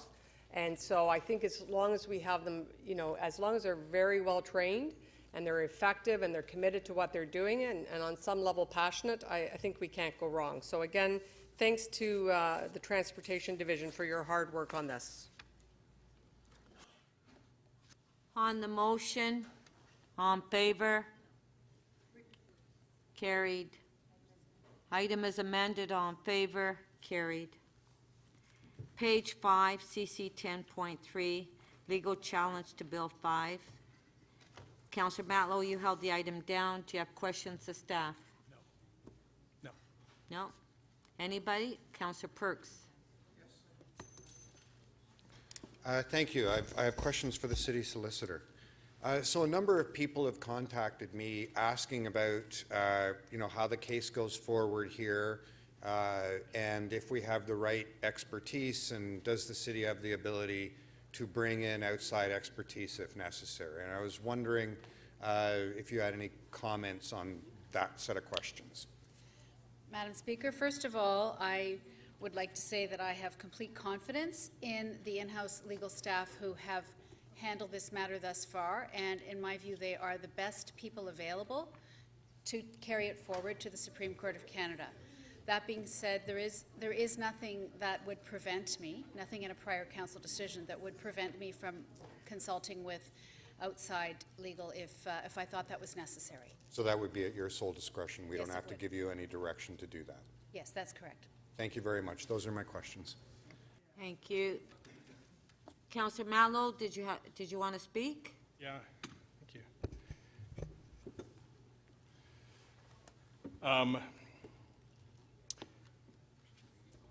Just before a summer ago, most of us were in this room. Actually, many more of us were in this room. Yes. And we were shocked. We had just heard, without any consultation or any discussion by the Premier or the Minister, that a decision had been made to virtually cut council in half, cut the wards in half, ignore the lengthy and deliberate process that we went through to determine the number of wards in consultation with the communities and advised by an independent consultant. They threw all that out. They just threw it in the trash bin and went their own way. And I think many of us ended up in situations. I ended up in a, what I would describe as like a gladiator ring with Councillor Mihevc, which was unfortunate and really traumatic, I think, for all of us. And each of you have your own story of how difficult that experience was, up against friends, finding yourselves in situations now where you represent double the population, double the geography. When I know that all of us want to be at those meetings and involved in the communities and at that table, supporting people at their doorsteps, in their parks, in the communities. That's what I love about that job that I do, that I'm privileged to do. To not just show up for a moment because I've got 10 other things I've got to do that same evening, but to be there through the evening, to be there, to be involved, to be supportive, to arrive at solutions. Because that's what we're all here to do. And this unnaturally large-sized wards that we represent now are not good for democracy. They're just not good for local democracy. The wards were cut in half, but the workload wasn't. If you're the kind of councillor who does your job, you know that. You know it's true. So we found ourselves in that position. But then, it made me think about, what is the role of council? If the province can just unilaterally decide to just cut an election in the middle of an election, again, whether, as the mayor said, whether you like 25 or 47 or whatever, the principle of sort of doing it in that way, I think offended a lot of people in Toronto. And then what about our land use planning rules with respect to our OPAs and Bill 108? And what about funding, ongoing funding for things like childcare and health and other priorities?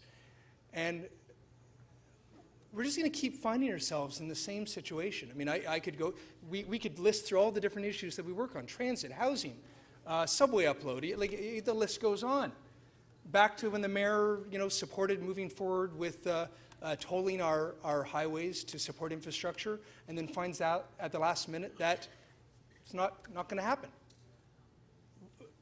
We have a broken governance structure here, and we need some answers to what the role of a city is in the Canadian context. Cities in the United States have home rule. They have charters. They have authority, many of them have authority over land use planning, finances, and governance, such as elections. In Canada, to have a charter, it wouldn't mean opening up like a Meech Lake kind of debate, or 10 provinces, or a certain percentage of the population. It would only mean the province and the federal government agreeing. And if we had a better provincial government and we kept a federal government that would work with us, it could happen in 3 years if we did the work now. But the reason it's important to test what happened to us with respect to the election all the way to the Supreme Court is because we need answers. And I think the mayor and I are in complete concurrence on this, that whatever the answer is, we need to define what our role is, how we make decisions. We need precedent cases that actually set the standard for what the law of the land is, because there's a lot of confusion and ambiguity now. And then if we are happy with it, so be it. And if we're not happy with it, then we know that we have to advocate towards a charter so that we have real authority to do the things that our residents expect us to do at a level of government that has the highest level of expectations and yet the least amount of power. Thank you. Thank you. Councillor Karygiannis. Thank you, Madam Speaker. Madam Speaker, during the last campaign, we started with 47, and then right in the middle of it, we were cut down to 25. For whatever reason, that's water under the bridge. However, we went to court, we lost. How much more are we going to be going back at it and back at it and back at it? What is it going to cost us? The amount of money that this is going to cost us, can we not use that kind of money for somewhere else? It's not that we have the legal staff and it's infinite. That is going to cost us thousands of dollars. So why are we pursuing a matter which is foregone and it's over? There's no way that we can go back to being 47 in this term. And next term, if we're going to go back to being 47, will be another government that might want to set us there. But all of us are doing the work. And to hear that this is an extended and a big ward and you can't handle it, well, I'm sorry, but that's nonsense. And if you can't handle it, guess what? Step aside. There's 1,000 other people that are ready to take over your job and do it. And some of them might do a better job than we're doing right now. So for us to sit here and even just think about this, and having people sending emails to us, that's a waste of our time, a waste of our money, and money that we can use in daycares, money that we can use to fix the potholes on the roads, money that we can use to fix our sidewalks, and that list is getting longer and longer and longer. Stop yelling. Stop yelling. Thank you. You're not welcome. If you can't hear my voice, then you don't have to sit beside me. But Madam Speaker, you know what?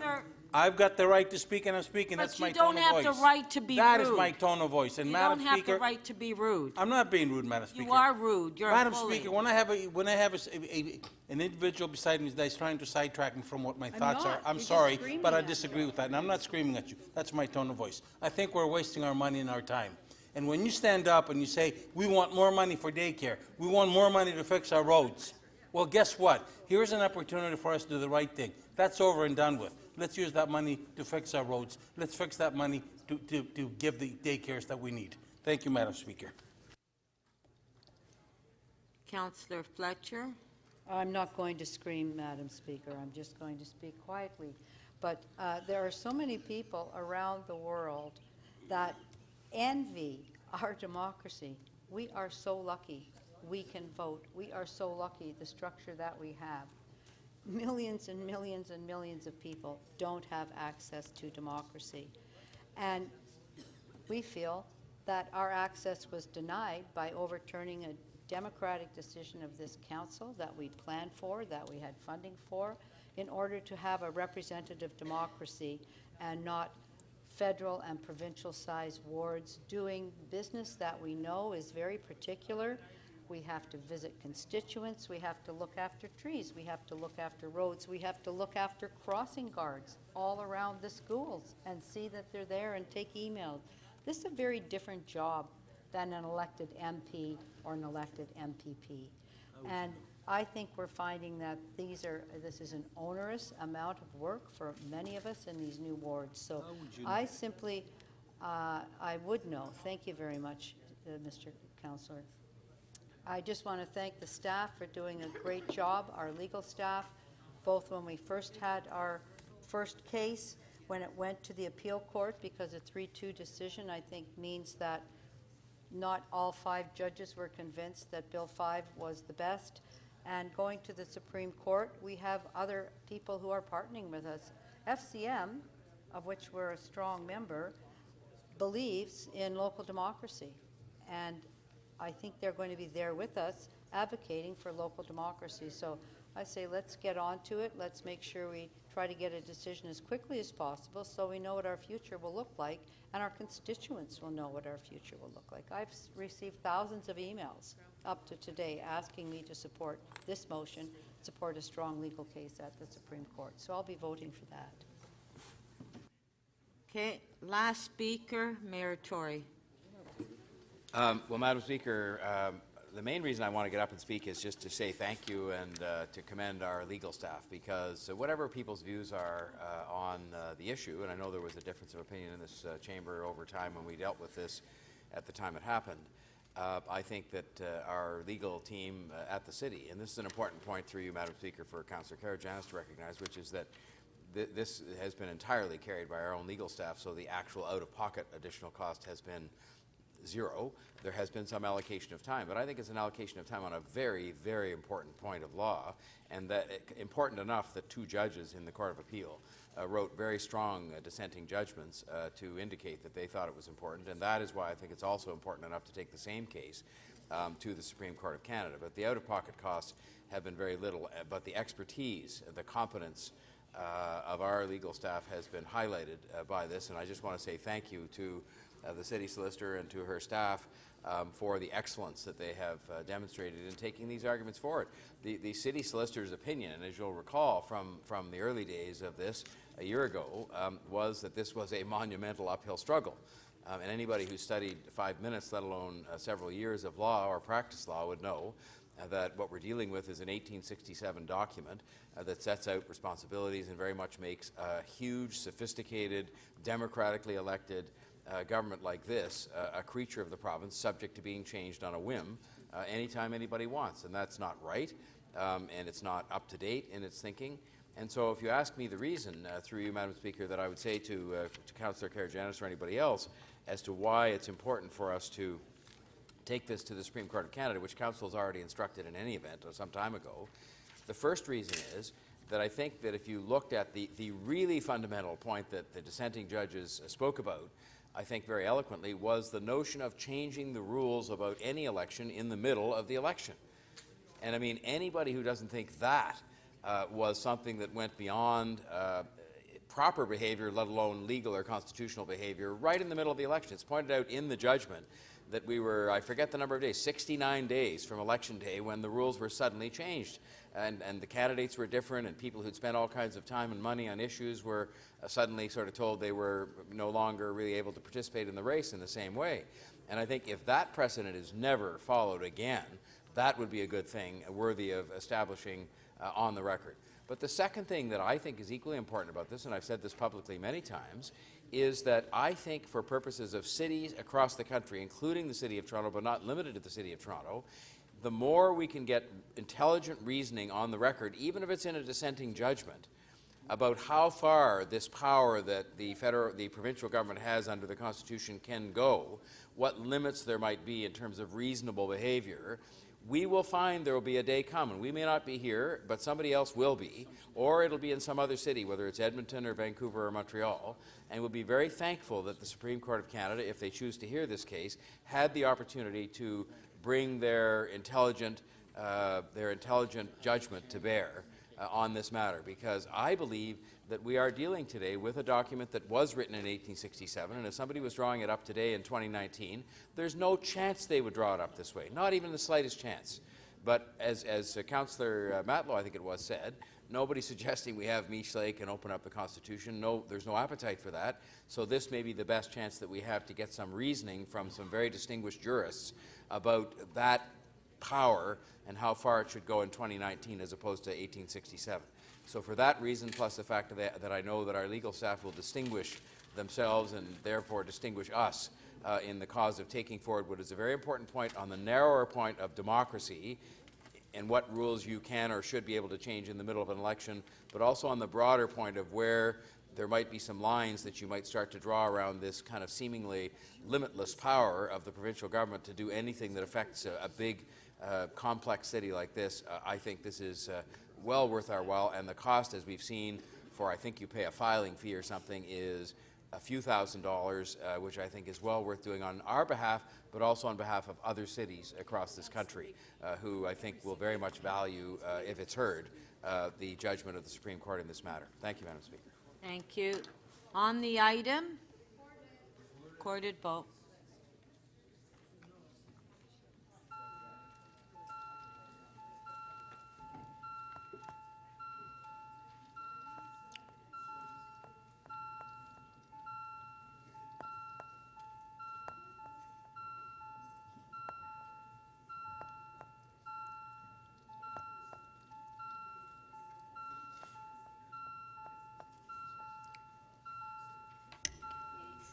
Councillor Fillion, please.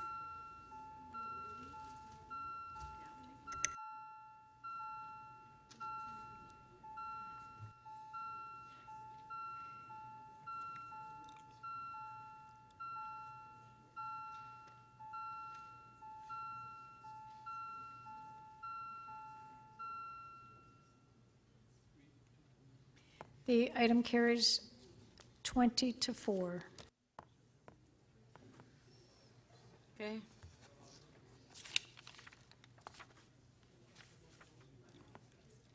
Councillor Pasternak. Yes, thank you, Madam Speaker.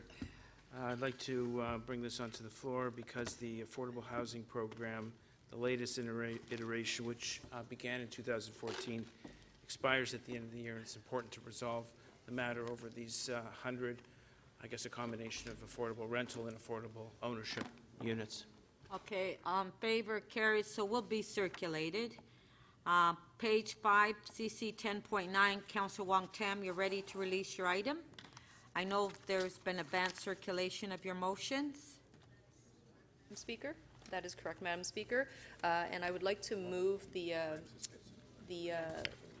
content that's contained in the green paper that's been circulated should be sitting on all the councillors' desks, and also to adopt the confidential instructions in the staff report with those amendments, and then everything else on purple paper. Okay, thank you. Thank you. Okay, so we'll do the green one first. Okay. On favor? Carried. On the confidential? On favor? Carried. Item as amended. On favor? Carried. Councillor Fletcher, page 5, MM 10.4, you held the item down.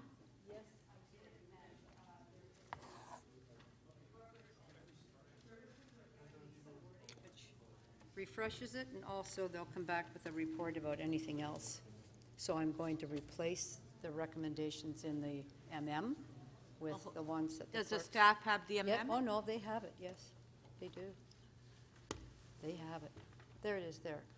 And there's the new recommendation. So it remains so that the East York Rotary, and then to also look if there's anything else to report back through government management. Okay, so that's MM 10.5. On the amendment, on favor, carried. Item is amended. I'd like a recorded vote, please. Recorded vote.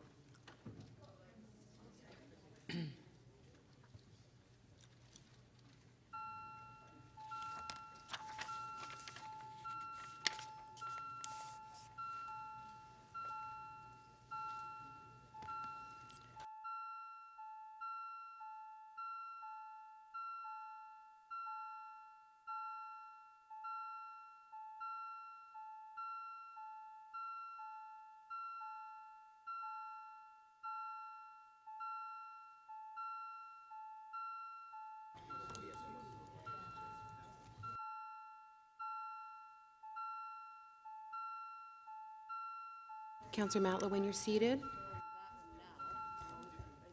Councillor Wong-Tam, please. And Mayor Tory, your vote, please.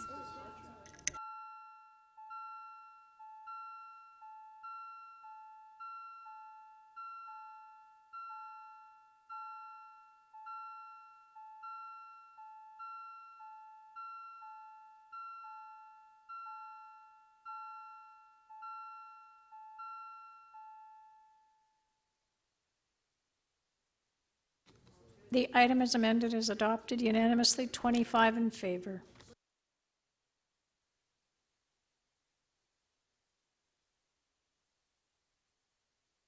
Our last item is the member's motion that Councillor Pasternak just introduced. So I believe rather than wait to get printed, I think if we just seen it on, review it on the screen.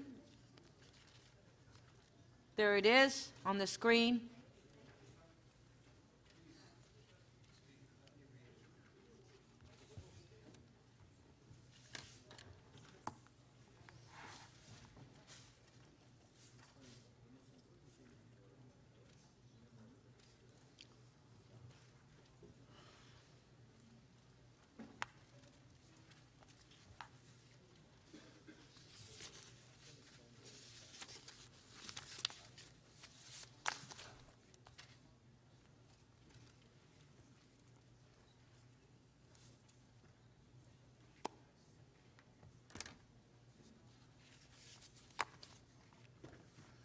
Are you okay, Councillor Perks?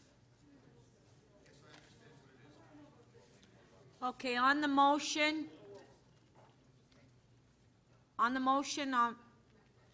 yes. Speak on this? Madam Speaker, this is a situation that we are going to have to create a policy with the city.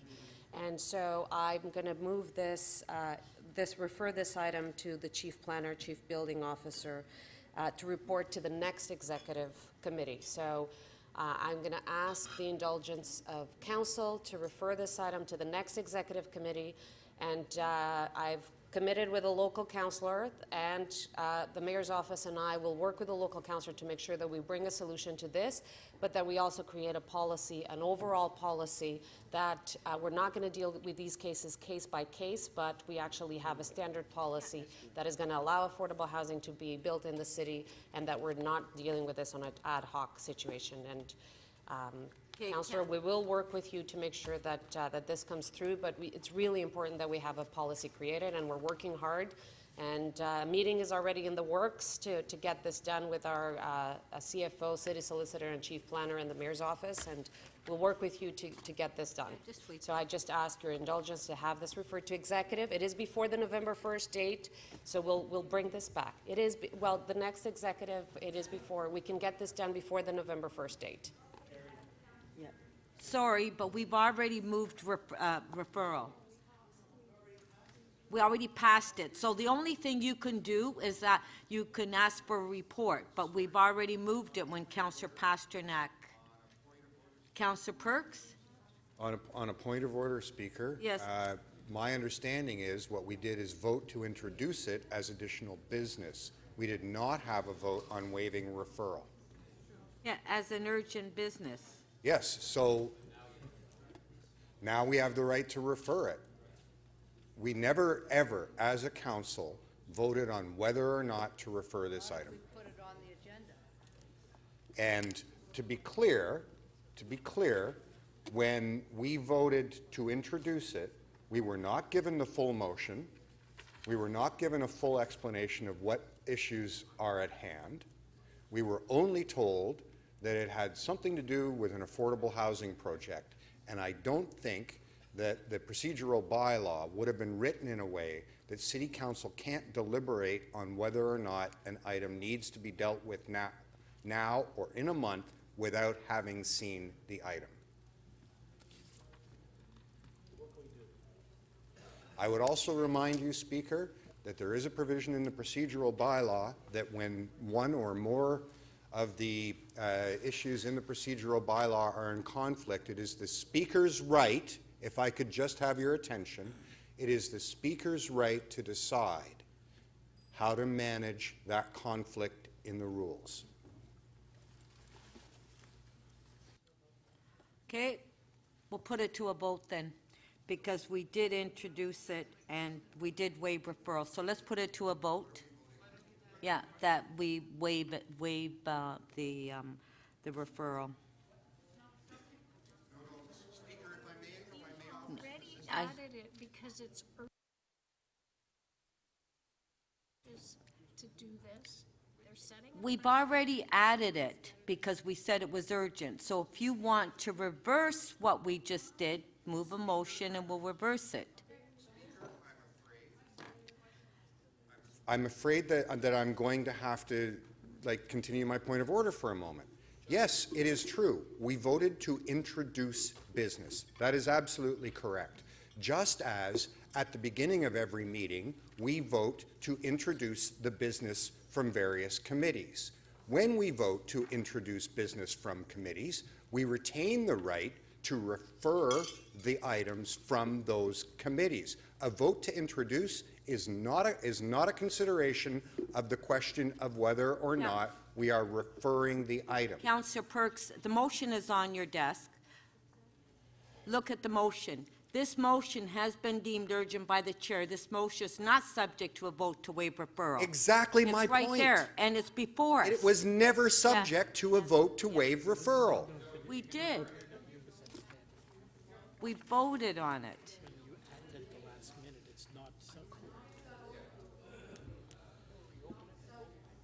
Okay. Yes.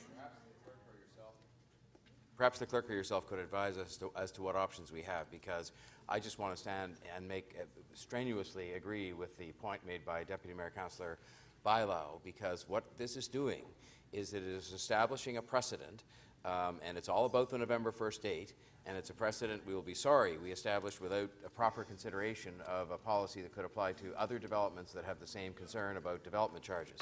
And so I think if you could advise us as to what our options are, and maybe there are none, but I can't believe there wouldn't be an option for us to somehow have this end up somewhere where it could be deliberated upon, perhaps before November 1st. I think, in fact, if it got to the Executive Committee, we could then take our time and do this properly and establish a precedent or a policy that is proper and applying across the board. So I would ask for your advice or the clerk's on that. So what we can do, which the clerk recommended, is we can take a vote now, a recorded vote, on the referral. Okay, that's the only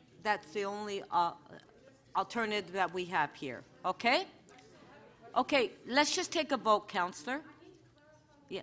Well, we're going to vote to refer it or not, just like we do with the members' motions.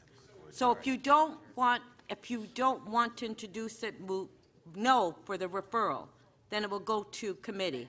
Yes, it will go to committee. I still have a question of the mover doing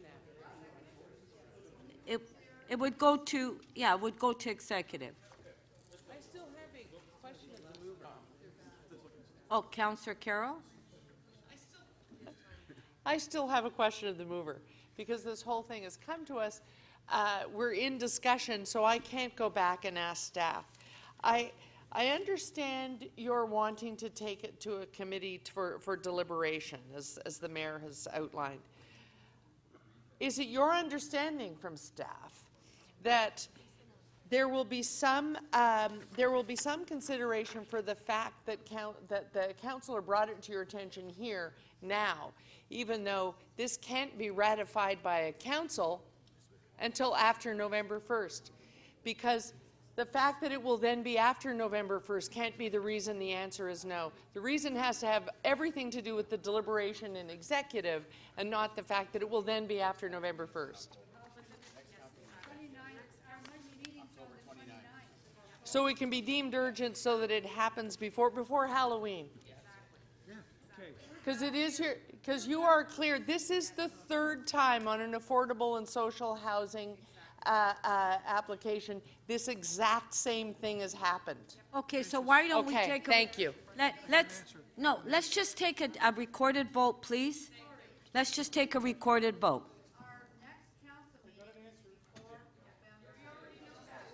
Yes.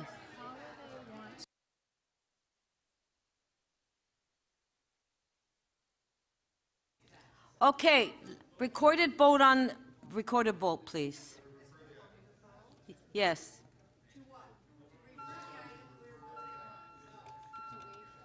To waive referral. So you vote no, Not to waive referral, you vote no on this. Yeah.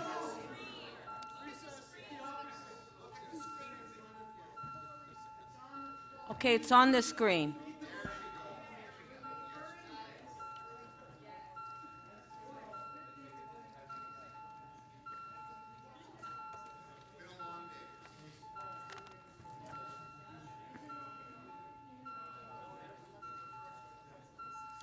But why didn't we?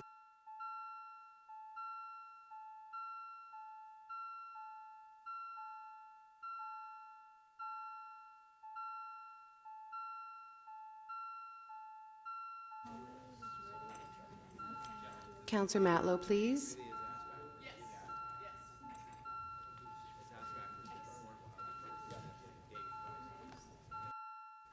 Councillor Wong-Tam, when you're seated, please.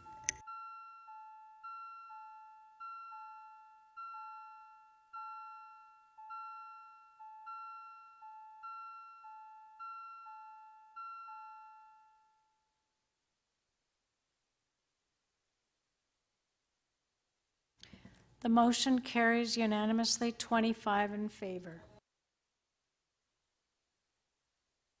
That's why I said, let's just take a vote.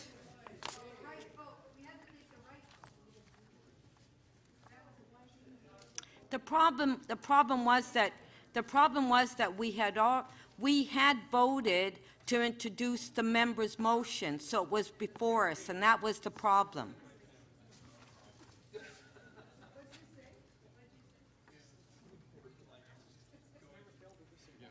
Members, before I ask for a motion to enact the general bills, okay, please, can I have some quiet, please? Members, before I ask for a motion to enact the general bills, may I have a motion regarding the consideration of submissions on zoning bylaw and official plan amendments? Councillor Crawford. You have a motion? Oh dear, I had it. He cleaned his desk. I cleaned my desk. You'll have to reprint it. Okay, that the committee and council considered submissions and making a decision on the zoning bylaw and official plan amendments. That's what I'm moving. Okay, all in favor? Carried. Councillor Ford, you have a motion to introduce certain bills. Yes, Madam Speaker, that leave be granted to introduce bills 1276 to 1359 and 1365 to 1384 inclusive. Shall leave be granted to introduce these bills? Recorded vote.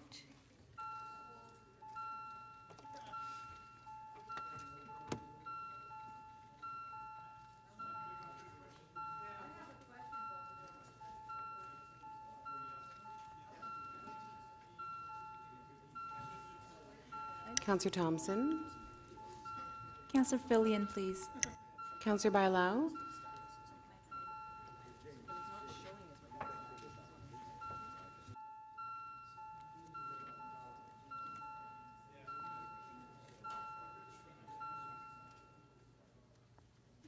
The motion to introduce the general bills carries unanimously, 25 in favor. Shall these bills be passed and declared as a bylaw? Recorded vote.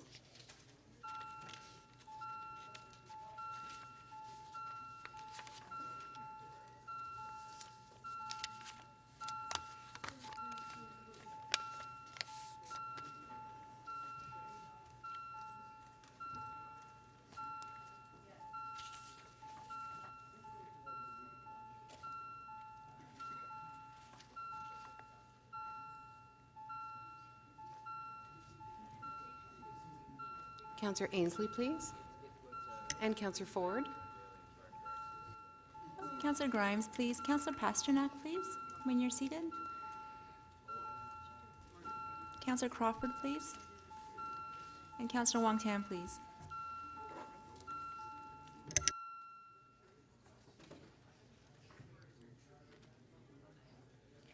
The motion to enact the general bills carries unanimously, 25 in favor. Councillor Fletcher, you have a motion to introduce the confirming bill? Yes, I do, when it's on the screen, Speaker, yes, I do. We'll get it for next time. Okay, we'll do a little routine for you.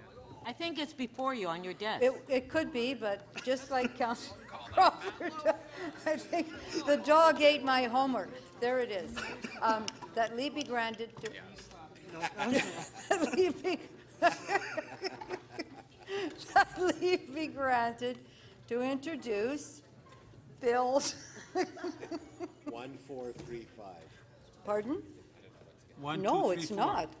It's that. Okay, That can I have leave be granted. Can I have councillors take their seats? We haven't finished voting. Councillor Bailao, we haven't finished voting.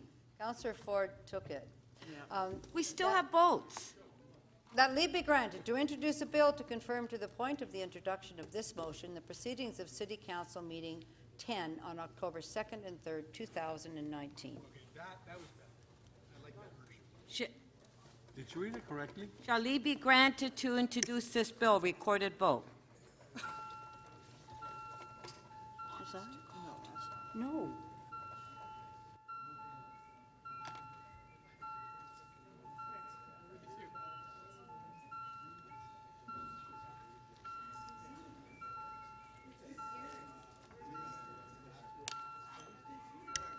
Councillor Fillion, please. Councillor Pasternak, please.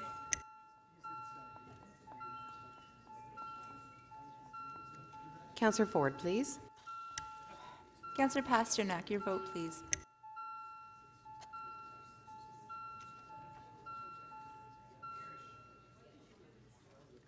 The motion to enact to introduce the confirming bill carries unanimously, 24 in favor.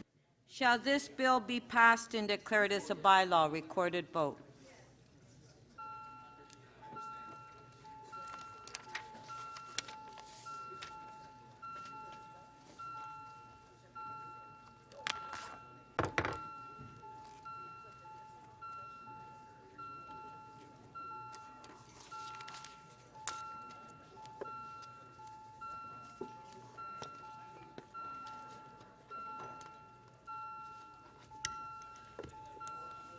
Councillor Pasternak, please. Is she there? Councillor Wong Tam, please.